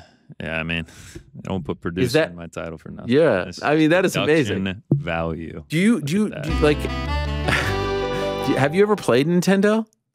Have I ever played Nintendo? Yes. Yeah. Like SNES? Yeah. No. That's Super Nintendo. I haven't. SNES is the first I ever played. Okay, so you laugh. You didn't actually play what I was asking you. Normal Nintendo. The original, the gray one. You never played it? No. Wow. I mean, this is straight up. I don't like. Would Super Nintendo look like that? Yeah, Super Nintendo. What's that? Oh, okay. Frank's chiming in over here. We've got Frank filling in for New York Rick right next to me. Oh, let's put him on the screen. Yeah, you can chirp me with a black face. Like with the blur him out. Yeah, the blurred out the face. Thing. Yeah, he said that SNES is 16-bit, Nintendo is 8-bit. Now he can't chime in himself with the microphone there? I think he wanted to speak for me. Okay. There he is. By the way, why are you sitting in the back, Frank? Just taking more of a supervisory role. Wow, look at this. Did you get a raise? Did you get a promotion? I'm not at liberty to talk about that. Okay. Look at him. I mean, just comes close to me so he can just chirp. It's amazing. So I guess we're not going to be joined by Mr. Monday Afternoon. I think he thought it was Wednesday. Yeah, I guess he just, I don't know. No, New York Rick had a family issue, if you will, to attend to, but all is good, all is well. It was just sort of a logistical thing that he had to get to. The funny thing is that he walked in earlier because he was here, and I was like, "Oh, well, look who it is! It's Monday afternoon. Look who decides." And he said, "How long are you going to keep up this gimmick, this joke?" And lo and behold, he doesn't show up today. Yeah, I mean, come on, classic. Yeah, classic. I think he might come on later. I don't know. Well, I mean, how long do you expect me to stay here? I mean, yeah, it's your show. It's your show. Volkanovski, and I'm out. All right. Yeah. I mean, it's a federal holiday, for God's sakes. It is a federal holiday. Yeah. I appreciate you all coming in, by the way, and happy MLK Shout Jr. out to Day. Vox, turning the heat on. Yeah, that was a whole thing. Did the Knicks win? I don't know. Let's see. I know you don't want to talk. Oh, they lost. We won't talk about that. Big win on Saturday against your Atlanta Hawks. Any thoughts on Cam Reddish? Shall we talk about that? Yeah, I was actually kind of bummed, honestly, that we lost them. Yeah. Oh, yeah, I think Miles Bridges went like crazy on y'all. Yeah, 38, 12, and 5. Sheesh.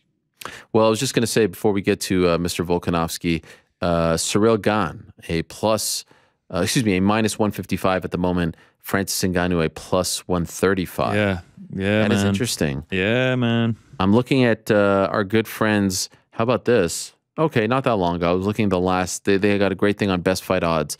The last time someone was, they'll give you like the history of all their lines. Yeah. Last time Francis was an underdog was the Cain Velasquez fight in February of 2019, coincidentally, the first card on ESPN. I was there, actually. I was in Bristol. Chael and I came on right after the event. It was very funny because in the promos, they had to ignore that I was there, too. So, like when they come out of commercial, they're like, coming up next on SportsCenter, Chael Sonnen will be in studio. I was like, I'm here, too, guys. Yeah, I'm right here. Yeah, thanks. But we did get to kick off SportsCenter from Bristol, the only time that we ever got to do that. So that's the last time. But he hasn't been a dog. Yeah, I think I had to make cuts for that SportsCenter for game night that night. Oh, really? Wow. Okay.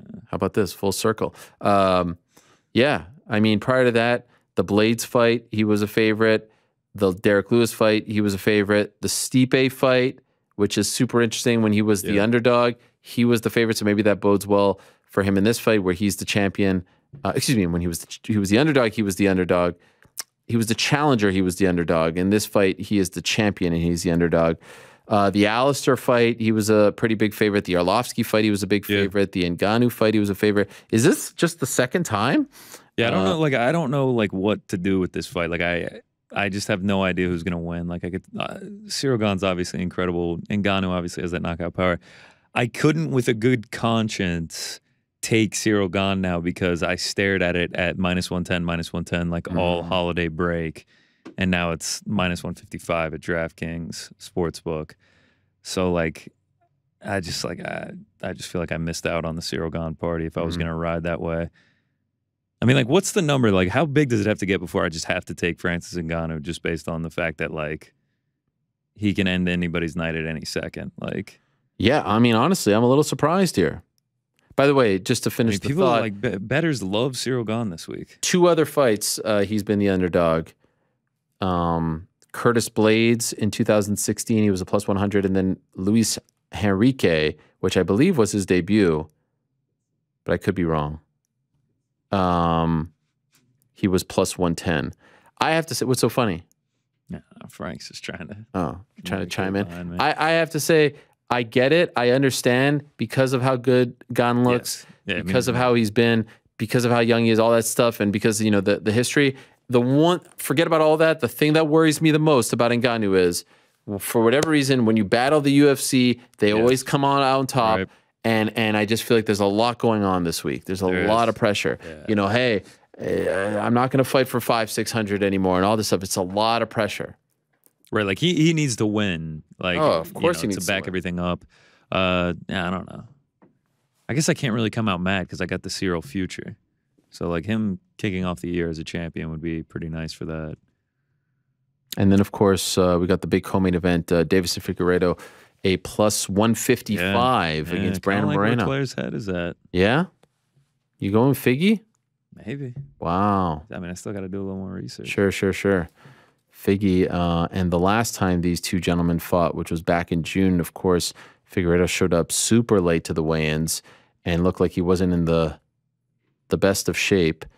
That was UFC 263 back in June 12th, 2021. He was a minus 240 favorite. How the tide has turned. Yeah. And Moreno was a plus 205. First fight, Figueiredo minus 275, Moreno plus 235. So, by the way, looking at Figueiredo, last time he was a dog going into a fight, he was a favorite against Perez, favorite against Benavidez, favorite against Elliott, favorite against Pantoja, favorite against Formiga, favorite against Moraga, favorite against Morales, underdog against Jared Brooks, and then underdog in the first Benavidez fight. So, interesting times.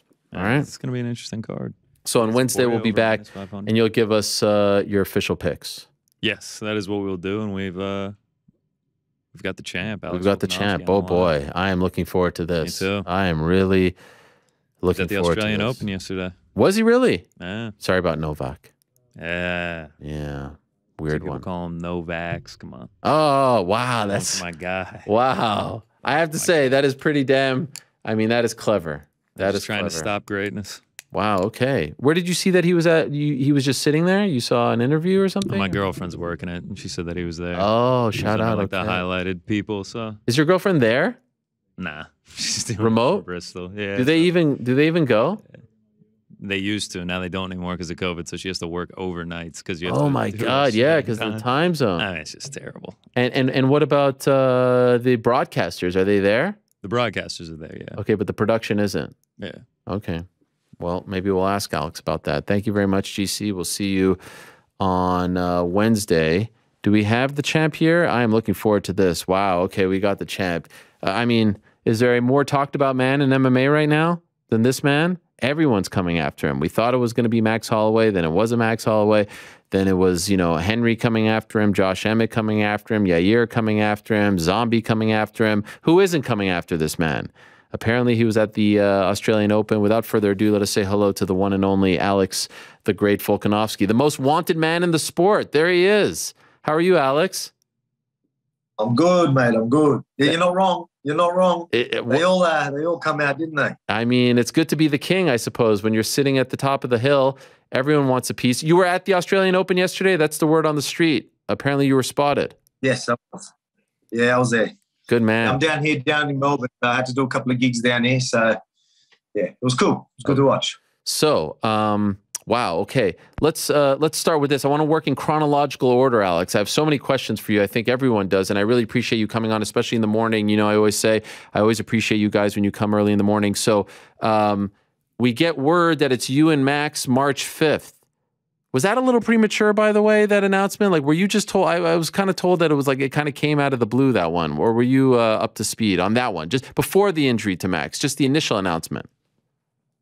Well, it was because we knew about it. Obviously, it was going to happen. It was locked in, and then it got out there. Which, like, the whole thing was, was a bit funny and a weird process to what we were used to. But it did come a little bit early.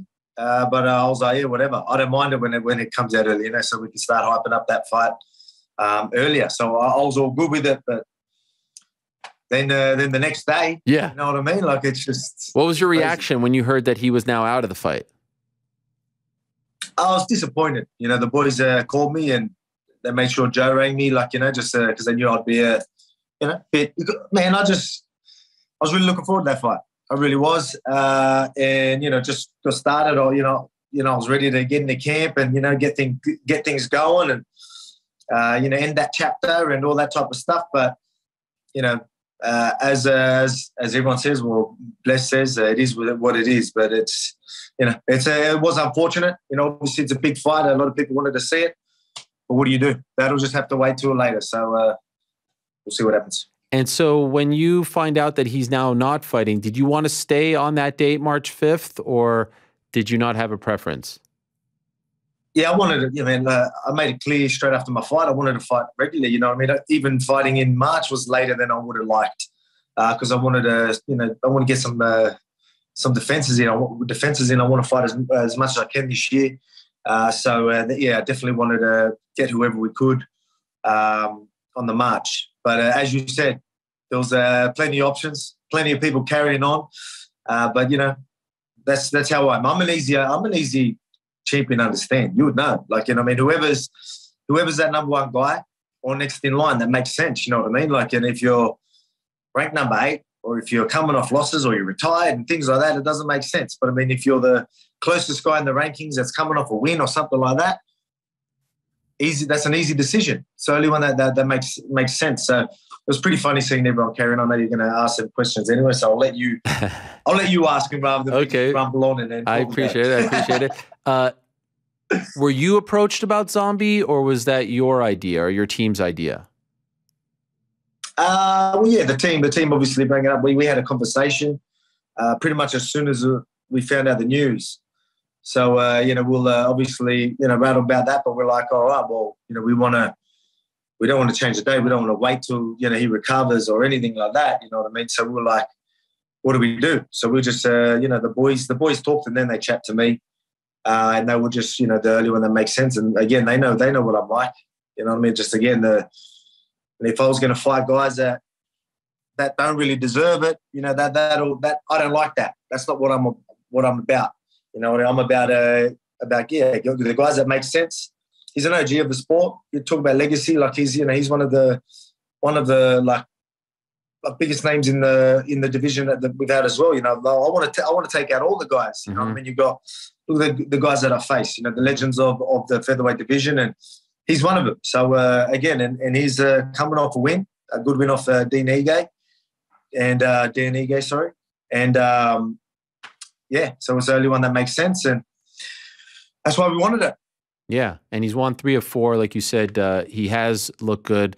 And I know that you guys have been sort of, you know, going like dating back 2 years now almost. You guys have been going back and forth. So there's some heat there, right? It's not quite the Max fight, but if you go into the archives, I mean, I remember talking to you about him in 2020. I remember talking to him about you in 2020. You guys haven't really seen eye to eye. So it's somewhat personal as well, correct? Oh, of course it is. You know what I mean? There was a time where, you know, he, I guess, decided to play the heel, or his manager or someone did anyway. And, you know, and he was there calling us out and saying some things. So, yeah, there is a bit of history there. But you got to remember, like, that was before. That's why he was fighting for that number 1 contender when Brian and him fought. So it shows you that, you know, he was close to that title shot. But, you know, it didn't go his way. So that's why I fought Brian. And now he's went back and did what he had to do. And he's lucky. Like, obviously, you know, if Max didn't pull out, none of these guys would be getting an opportunity. Maybe, we don't know, but that's what happened. So I want to fight, and UFC wanted us to still fight. So we all agreed that Zombie was the guy to do. And again, there is a bit of history. He's an OG of the division. So let's make that happen. So I'm going to put him off to the side here for a second, and I want to ask you about a young man named Giga Chikadze. Let's get into it, Ariel. Let's get into it. Let's go. He was very vocal. Where do we start? Oh, my gosh. And I said it on this show last week, Alex, before the fight. I said the disrespect shown to Calvin Kattar this week is astounding. We're talking about Giga versus Alex. The guy's fighting on Saturday. Can we wait at least till Sunday to talk about it? What are you thinking when you're hearing Giga? Not just, I mean, let's be honest. I mean, a lot of it was disrespect. I mean, it was like personal. He was calling you all kinds of names and stuff like that when he's fighting on Saturday. How did you internalize this? Well, there's a few guys that went a little disrespectful about it. But I mean, look, there's going to be people that are going to trash talk and all that. It's a part of the game. We understand that. But there's other sides to it. And then there is real disrespect, not only to me, but to Calvin Kattar as well. Like, you know, you've got a man, a top contender in front of you, and you're acting like you're just going to walk through this guy. Not only, let's win first before you start carrying on. You're probably going to get injured. It's not the fight's not too far away and all that. Like, there's so many things that come into play, and then, you know, he's just sitting there, obviously the champion or whatever. I don't really care about that. But trying to say, you know, you take an easy way and then disrespecting Zombie like you did, just disrespecting everybody. You know what I mean? I don't know the full situation with that, because I've talked to Giga, and he's he's not too bad of a guy. He was saying, like, I'm looking forward, and I said, mate, keep doing what you're doing. I remember having that conversation with him. Keep doing what you're doing, and it's going to happen. But then, he started, I know, maybe he just thought that's what was the way to go about it. We started carrying on, and, a lot of people are like, man, like, pull up, like, you better win. This is going to look real bad. And, you know what I mean? I think it was a bad choice because now he just looks like a bit of an idiot. And then he's carrying on even to Zombie. Zombie, all he does, I think he did like one of them emojis, like, who wasn't thinking that? Right. The way you were carrying on, who wasn't thinking that? And then, you start going off. If you're going to play that game, you got to expect that criticism. You got to expect people are going to bite. If that's the game you want to play, then play it the whole way. Don't get upset when people start rubbing it in your face. And sticking with Giga for a second, as he was talking all week, even before the fight, was there any part of you who was like, if this dude wins, F this, I want his ass. I want to fight him because now he's talking a lot. Did you ever feel that way at any point? I did, like, to be honest, if he was carrying on, so not only he has to win for him to even start talking, let's try and get out of that fight unscathed before you even ask. Right. But then I still don't think he deserves it. Remember, he's ranked number 8. Right. He was ranked number 8 and he was fighting ranked number 5.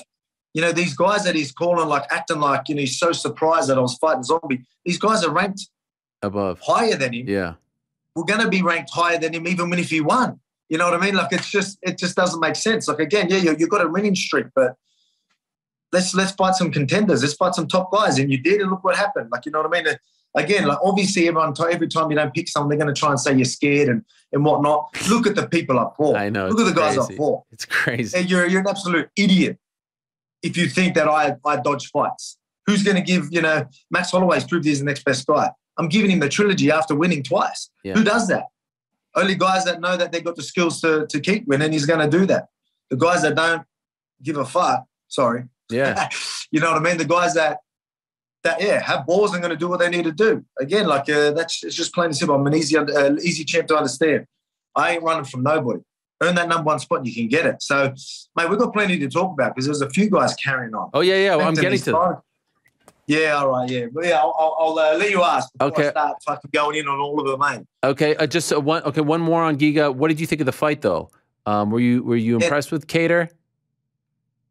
Yeah, look, obviously I was impressed with certain things that Kattar did.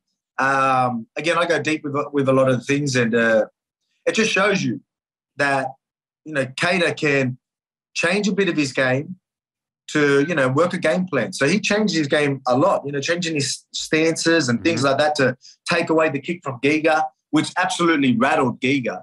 But even though I thought Kattar was very vulnerable in southpaw when he would creep in like that, he was very vulnerable, but Giga did not know what to do. So I was very impressed that he'd sort of changed a bit of his game, even went to things that, he's not used to nullify his opponent. You know what I mean? I thought that was great.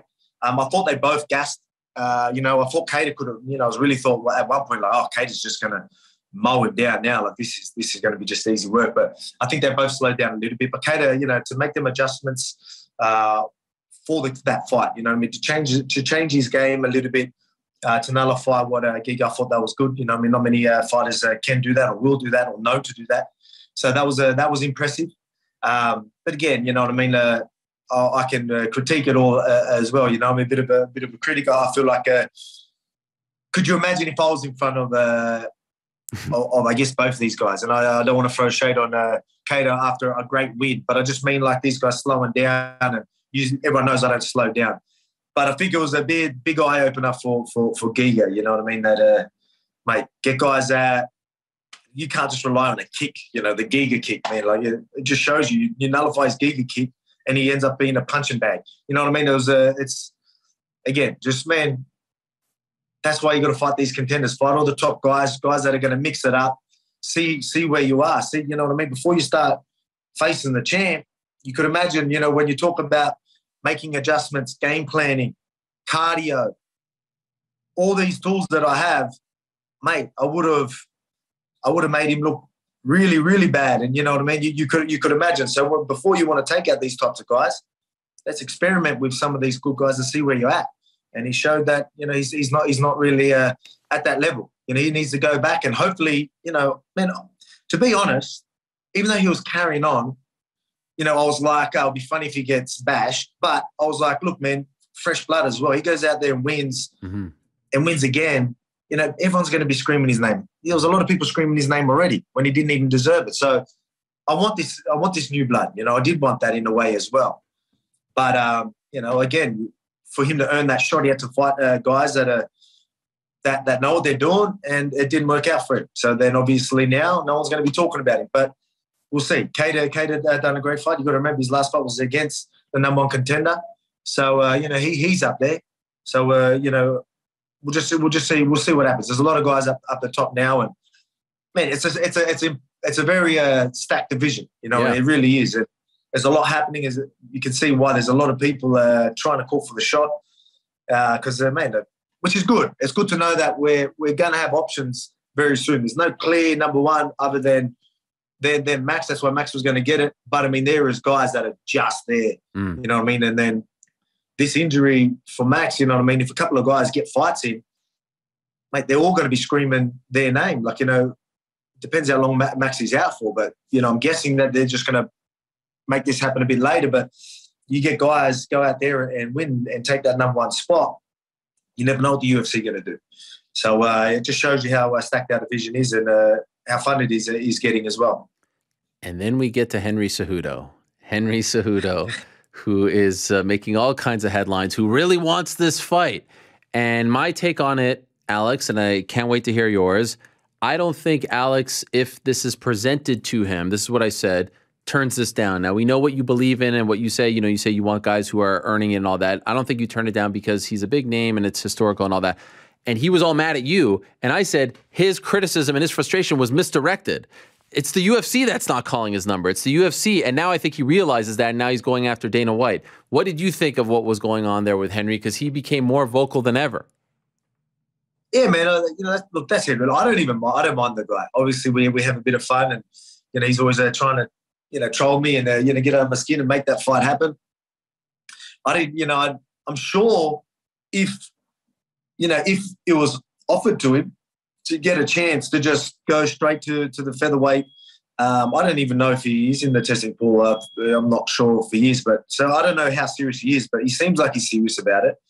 But again, you know what I mean? Like, again, people are going to say, I'm running and whatnot. And like, mate, the UFC never bring up his name, ever. You know, it was never mentioned to me. It was never even close to an option. You know what I mean? And, you know, how am I going to take it serious if the UFC don't take it serious? And I don't even know if Henry's really taking it serious. But, man, I like the guy. He's got great skills, but, you know what I mean? You've done great things in other divisions and you retired.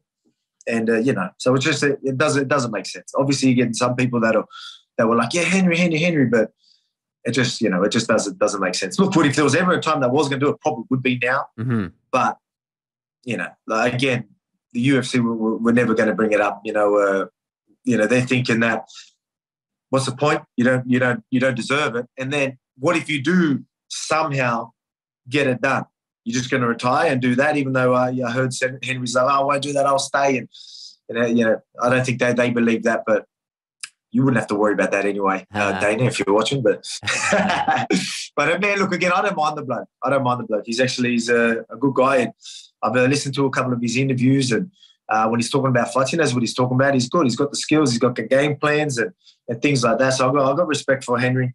But yeah, it's no point even wasting it. That's why I don't waste too much energy on it. If they would have come to you and said, we want to do this big fight, Henry Cejudo versus Alex Volkanovski, a chance for Henry to win 3 titles in 3 different weight classes, do you say yes, you think?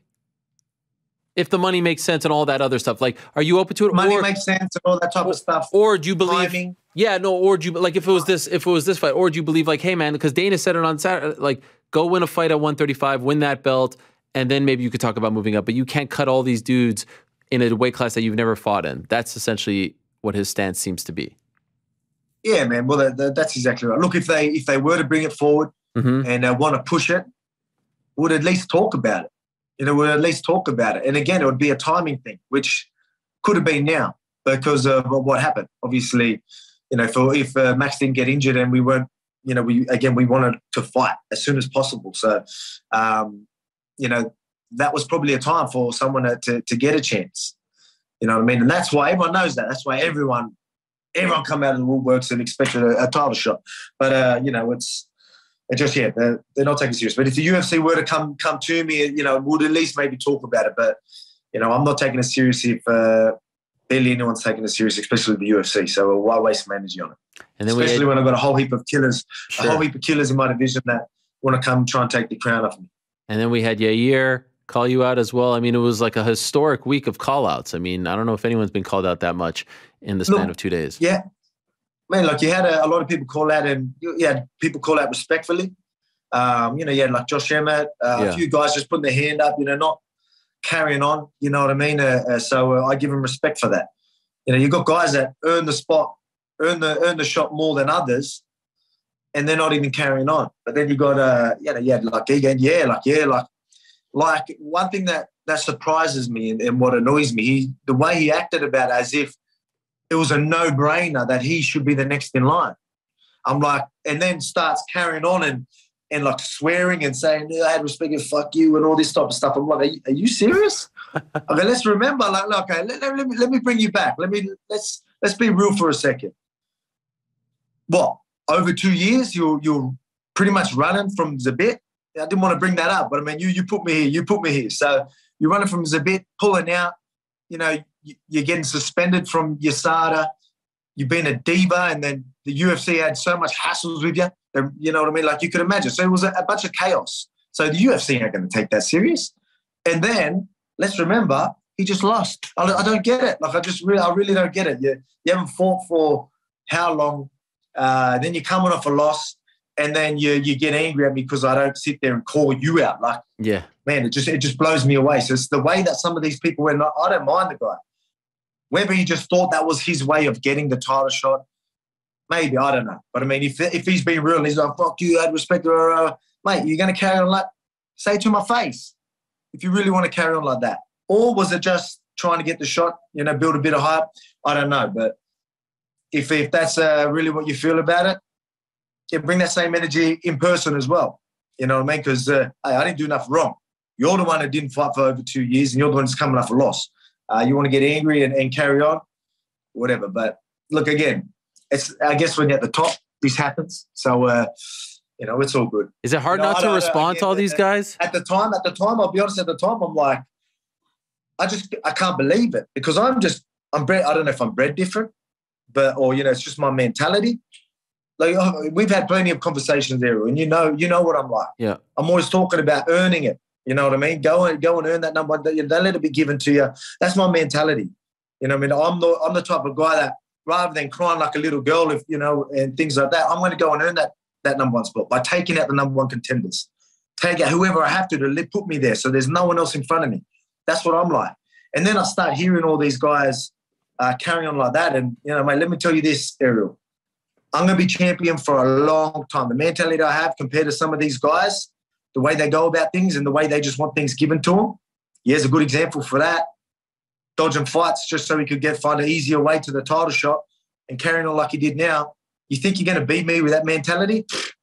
That's why I'm champion for a long time because the mentality I have and the guy I am and the guy, that's going to be turning up in the gym doing what he has to do. Even as a champ, I'm going to be doing what I need to do to make sure I stay on top.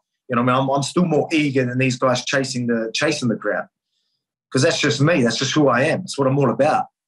These guys want to be, carry on like little princesses and just expect things given to them. But when you have that attitude, you ain't going to get nowhere in life. So whatever. But I mean, Korean Zombie, he didn't carry on. And I thought, we thought he deserved it. UFC thought he deserved it. And a lot of people thought he deserved it. Again, he's OG. You know what I mean? Everyone's been watching him for a long time. I can't wait to listen to his music coming out, you know what I mean? It's iconic, you know what I mean? I'm looking forward to that. That shit gets me going. Yeah. So, I'm looking forward to that. But again, enough with everyone. They carried on. Maybe they just thought that was the way to get that shot. Maybe they thought they can get me angry and I'll be like, I want this guy. But you know what I mean? The guy I am is more important, you know what I mean? Guys that deserve it, that's who should get it. And, the reason why anyone even has a chance to get this title shot is because someone got injured. But I mean, there's some of them that understand that, and then there's some of them that just carry on and think that shit should be given to them their whole life. But that's a loser mentality. Was it hard not to respond to everyone when they're all coming at you with the insults and making it personal, or do you just let it roll off your back? It was hard. I was about to just go, what? Like, pretty much what I just said to you, but probably a little bit more aggressive. I know. Like probably would have swore a little bit more, and carried on a little bit more. Because, man, it just blows me away. Like how people, like, literally, not only were they calling the shot when they should have, the fact that they couldn't believe that they were the next guy that should have got, like, I mean, and just the way, like, what makes you even think that? Right. You know what I mean? Like, whether you're retired, whether you're ranked number 8, or whether you're coming off a loss and haven't fought for over like 2 years, you know what I mean? I just, where you getting this from? What makes you feel like you're that guy? I just don't understand it. So that really burned me, and I just wanted to just get a bit of a reality check to them. But again, you gotta calm down. You don't ever know the story. It could be someone else on the Instagram, Yeah. like, or which we know pretty much that was the case in some of them. But not just that. With not just that, like maybe they thought that's the way they get the title shot. So do you have sometimes you see the stuff on Twitter, and then sometimes you see people in person. It's different. So maybe it will be different when they're in person. Like, look, man, I just wanted that shot. No disrespect, but maybe, who knows? I don't know. But yeah, there's a lot of guys that did deserve it, and that's why they didn't get it. So it looks like April 9th. It sounds like maybe Jacksonville. Is that what you're hearing as well? I've been down Melbourne working a bit down here, so I haven't heard nothing. Okay, fair enough. So fair enough. yeah, that's news to me. All right, well, I'm happy to share some news with you. By the way, speaking of, can I ask you? I'm not trying to get political here, but is there a part of you that worries that your days of fighting in Australia, with this whole thing that happened with Novak Djokovic, that you may never get a chance to fight in Australia again, or that it might be do you think about that at all because of? This was a pretty crazy story that happened. I don't say crazy in a bad way, good way. I'm not casting any sort of aspersions, but it does seem like if you are unvaccinated, you cannot compete in Australia. And let's be honest, a lot of MMA fighters aren't. Are you worried that this might affect your ability to fight at home, or do you not care? I mean, obviously I care, but I mean, it's just we're just in this situation just right now. I feel like that's gonna change. Okay. I think things will move on. So I'm still hopeful of obviously defending my belt, and I'm hoping it's the one after this one. We could do it, and I think it's going to happen. I really do. But yeah, it was a big story. I didn't look too much into it, but I mean, it was everywhere. Yeah. But yeah, that's why obviously the UFC aren't bringing it here yet. There's a lot of hurdles to cross. So I think just time will be what we need with all that. I asked Robert Whitaker about this last week, and I just wanted to ask you. I know you guys were on the set of that fight show in Australia, and he said the stuff about Kai Kara-France. He didn't want to be fake towards him, but you were sitting there, so was that awkward at all for you because he's fighting Izzy, or are you able to separate that and be cool with him? Oh man, I'm cool with everybody. That's just how I am. I get along with everybody, and I've known Rob a long time. But obviously, Izzy's like a teammate of mine. So that's the difference. I'm always, a lot of people are like, oh, he's Aussie. Yeah, Aussie. But then you got family. You know what I mean? Especially how we are with our training partners, the same as at our gym at Freestyle Fighting Gym and City Kickboxing. There's a real family feel. The blood, sweat, and tears. It's different. You know what I mean? And so that's why, Izzy's my boy. You know what I mean? And Rob knows that. So Rob was just like, I'm different, you know what I mean? So I'm the type of guy where it doesn't matter for me. I can get along with everyone. Business is business, you know what I mean? And, some people just do things a little differently. So I wouldn't say it was awkward, but I mean, yeah, it was maybe a little bit, but I mean, probably, I guess, more awkward for him rather than me. Okay. Just the fact that he felt awkward made me maybe be like, oh, okay. Okay. You know what I mean? Because I'm different again. Business is business. Are you going to be able to go Sorry, go ahead. What was that? Nah. No. Oh, I was just going to say, are you going to be able to go to CKB for this camp? No. With things that are going on over there as well. So obviously it's still strict over there. And, yeah. So that won't be happening. But I mean, we can travel everywhere in Australia, so we can get a lot of training partners around here. But I mean, we just bring everyone to our. That's what we've done the last 3 camps. So, so it'll be good. It'll be good to go back there whenever we can, but that's just not happening. Okay.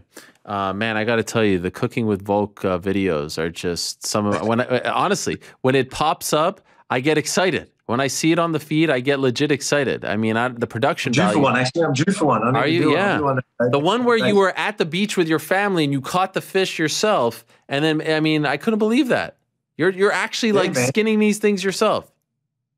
That's it. Oh, mate, I'm telling you. Man, I'm just a real man's man.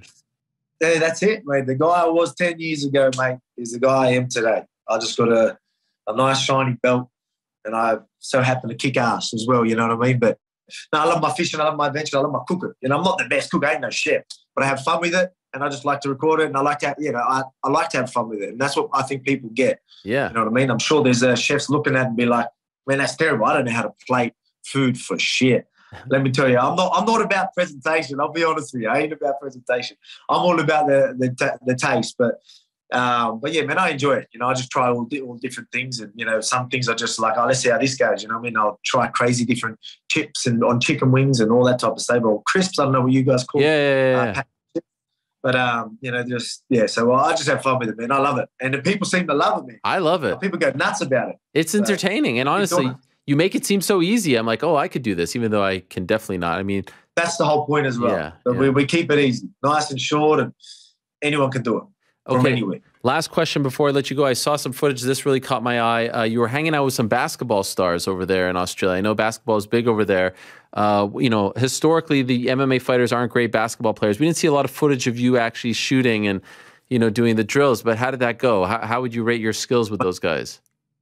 Mate, there is some footage out there. Okay. And they made me look good. They made me look good, which I'm thankful for. But mate, I can't shoot for shit. Let me tell you. I used to think I was good. I used to think like, because I'm a competitive guy. I'm good at everything. You know, that's how I'm like. But I'll tell you now that shooting hoops isn't my thing, man. The last few times I did it, we've had a camera that's been for embedded, or we're doing things with the Illawarra Hawks. We're doing some promos for them, and I had to do one just the other day. There was Under Armour and Steph Curry doing their collab. So we had to do this shoot like Steph. Oh, my God. And, and so we had to do that. We had to shoot some threes, and to raise money. And I'm like, man, like, you know what I mean? Like, I feel bad. You know, how am I going to raise some money? So I was like, if I miss them, I'll just pull money out of my own pocket and pretend I shot some hoops. But we end up raising the money, so that was good. But man, I can't shoot the shit. I don't know what it is about MMA fighters. You guys can't shoot basketballs. It's crazy. I mean, Jon Jones. Go find footage of Jon Jones shooting a basketball. It's one of the most incredible things you've ever seen. Has no idea. You know what it is? It's the finesse in the fingers. Oh. Okay. You know what I mean? It's the finesse, you know, the finishing little touches. Yeah. We ain't about finessing the fingers, mate. It's all about the closed fist. That's right. That's a good point. You know what I mean? We're a bit too aggressive. We're a bit too aggressive with the hands and fingers and shit. So it is a good point. Although John, you know, he puts the fingers out, you know. You're not wrong. But I mean, see, it's still aggressive. That's right. Aggressive, no finessing. That is right. All right. So April 9th, location TBD, you versus the Korean Zombie. This is a big time fight. I like it. I mean, he's looked good. And honestly, it's one of those fights where people bellyache and all that. On the night itself, I feel like there's no way that you two together, like the concoction that is you and him together, makes for a boring fight. You know what I mean? I don't know if Zombie has ever been in a boring fight, period. And you, as of late, I mean, I don't know. By the way, congratulations. You won the MMA Hour Round of the Year award. I know it's very prestigious, and you were very emotional when you found out the news. But, I mean, that round 3, is an all-time great. How many times have you watched it, by the way, that round? I've watched it a few times. Yeah, I've watched so it. Great. Because it's funny because we've had to do a couple of, obviously, gigs for it as well. So a lot of people, you know, want to see my reaction while I do it, or, you know, we go over it. Like I did some things like that. You know what I mean? So it's, man, I watch it, and there's still a lot of buzz around it, so that's good. But, you know, that's what I'm, man, it's funny. I'll leave you with this because I'm such a competitor, right? I've always been a competitor, and that was my main focus. Where now, you know, it's more than that. You know, I've made it clear leading into the last fight that, you know, obviously winning is great, but it's more than that. And with Zombie, yeah, man, it's going to be a fun fight. You know what I mean? I'm going to prove that I'm still the best by far, but it's going to be a fun fight. Can't wait. So I'm really looking forward, and I'm going to make sure we put on a good show, and I can't wait to go out there and entertain. Man, give me these crowds again, man. I'm loving the atmosphere. The last one was, I'm still buzzing from it. Get me in there, sold out stadium, and let's have some fun. Yeah, and they could charge $75 here in the U.S. for that fight. I'd pay another $75 for a live feed on Izzy as he watches the fight. I mean, those reactions are just incredible with him at home watching it. So perhaps, by the way, perhaps when he fights, you should return the favor and do a YouTube, because I know you're active on. You do one of him. You do one of you watching him. What about that? What about that idea? That's $1 million idea. It is a very, very good idea, because I've got my own YouTube channel, and we're still doing. I do cooking. I do cooking on that as well. I'm even doing breakdowns and things like that. And so I'm even doing picks, mate. And I'm doing pretty good. I'm doing pretty good with the picks. So I break it right down to detail for everyone. So I have fun with that. But yeah, I think reactions is definitely going to be a thing I'm going to do. And I definitely because I get more emotional watching people fight than when I fight. I bet. I can't control my emotions. I guess I'm not trying to. So I'm usually trying to keep myself level and composed when I fight. But when I'm watching people fight, I freak out. You know what I mean? So I get nervous when other people fight. I don't get nervous when I fight. So it's funny. So you definitely get good reactions when I'm watching people fight. I'm in there. I'm slipping. With the guy. Oh, we got to see it for 271. You got to do it for the Izzy fight. That's the one. Yeah, we'll definitely. All right. I'm actually having a chat with him today. Okay. Well, tell him I say hello. Will do. All right. Thank you, Alex. All the best. Always a pleasure. Always great to have you on. And I felt bad for you. Everyone coming at you. I mean, man, Alex doesn't, he's not that guy. I mean, he's respectful. So I'm glad. It's a good thing, mate. It's a good thing. Yeah, it is a good thing. It is a good thing. A little personal at times. The insults. Don't cry about it when you don't get the shot. That's what it is. That's right. Thank you, Alex. All the best to you. See you, mate. All right. There he is. Always gracious with his time. Alex Volkanovski, the reigning defending UFC featherweight champion. And so it shall be on April 9th. Him versus the Korean zombie, Chan Sung Jung. And he is right. He is an OG. Put some damn respect on Chan Sung Jung's name, for God's sakes. People acting like Chan Sung Jung is just some scrub. Come on. It's a nice story. It's a nice story, and I'm looking forward to it. It's a great fight. It's a nice two-pack of fights, if you will, with the featherweight title and the bantamweight title on the card. All right. Okay, so it seems like New York Rick can't join us because of the family. Hey, perhaps he can join us on Wednesday. We'll see if we can, squeeze him in. It has been a fun day. It has been a packed day. A lot of people snowed in, a lot of people at home. So I hope you enjoyed the program. If you were watching it live, and if you're watching it after the fact, I hope you enjoyed it as well. But we're out of time. So you can hear my music. Another fun one in the books, and we shall be back on Wednesday. Already some guest book for that, so stay tuned. Of course, we shall talk more about UFC 270.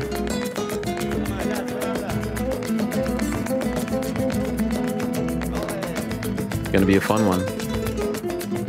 High stakes, high drama, great theater.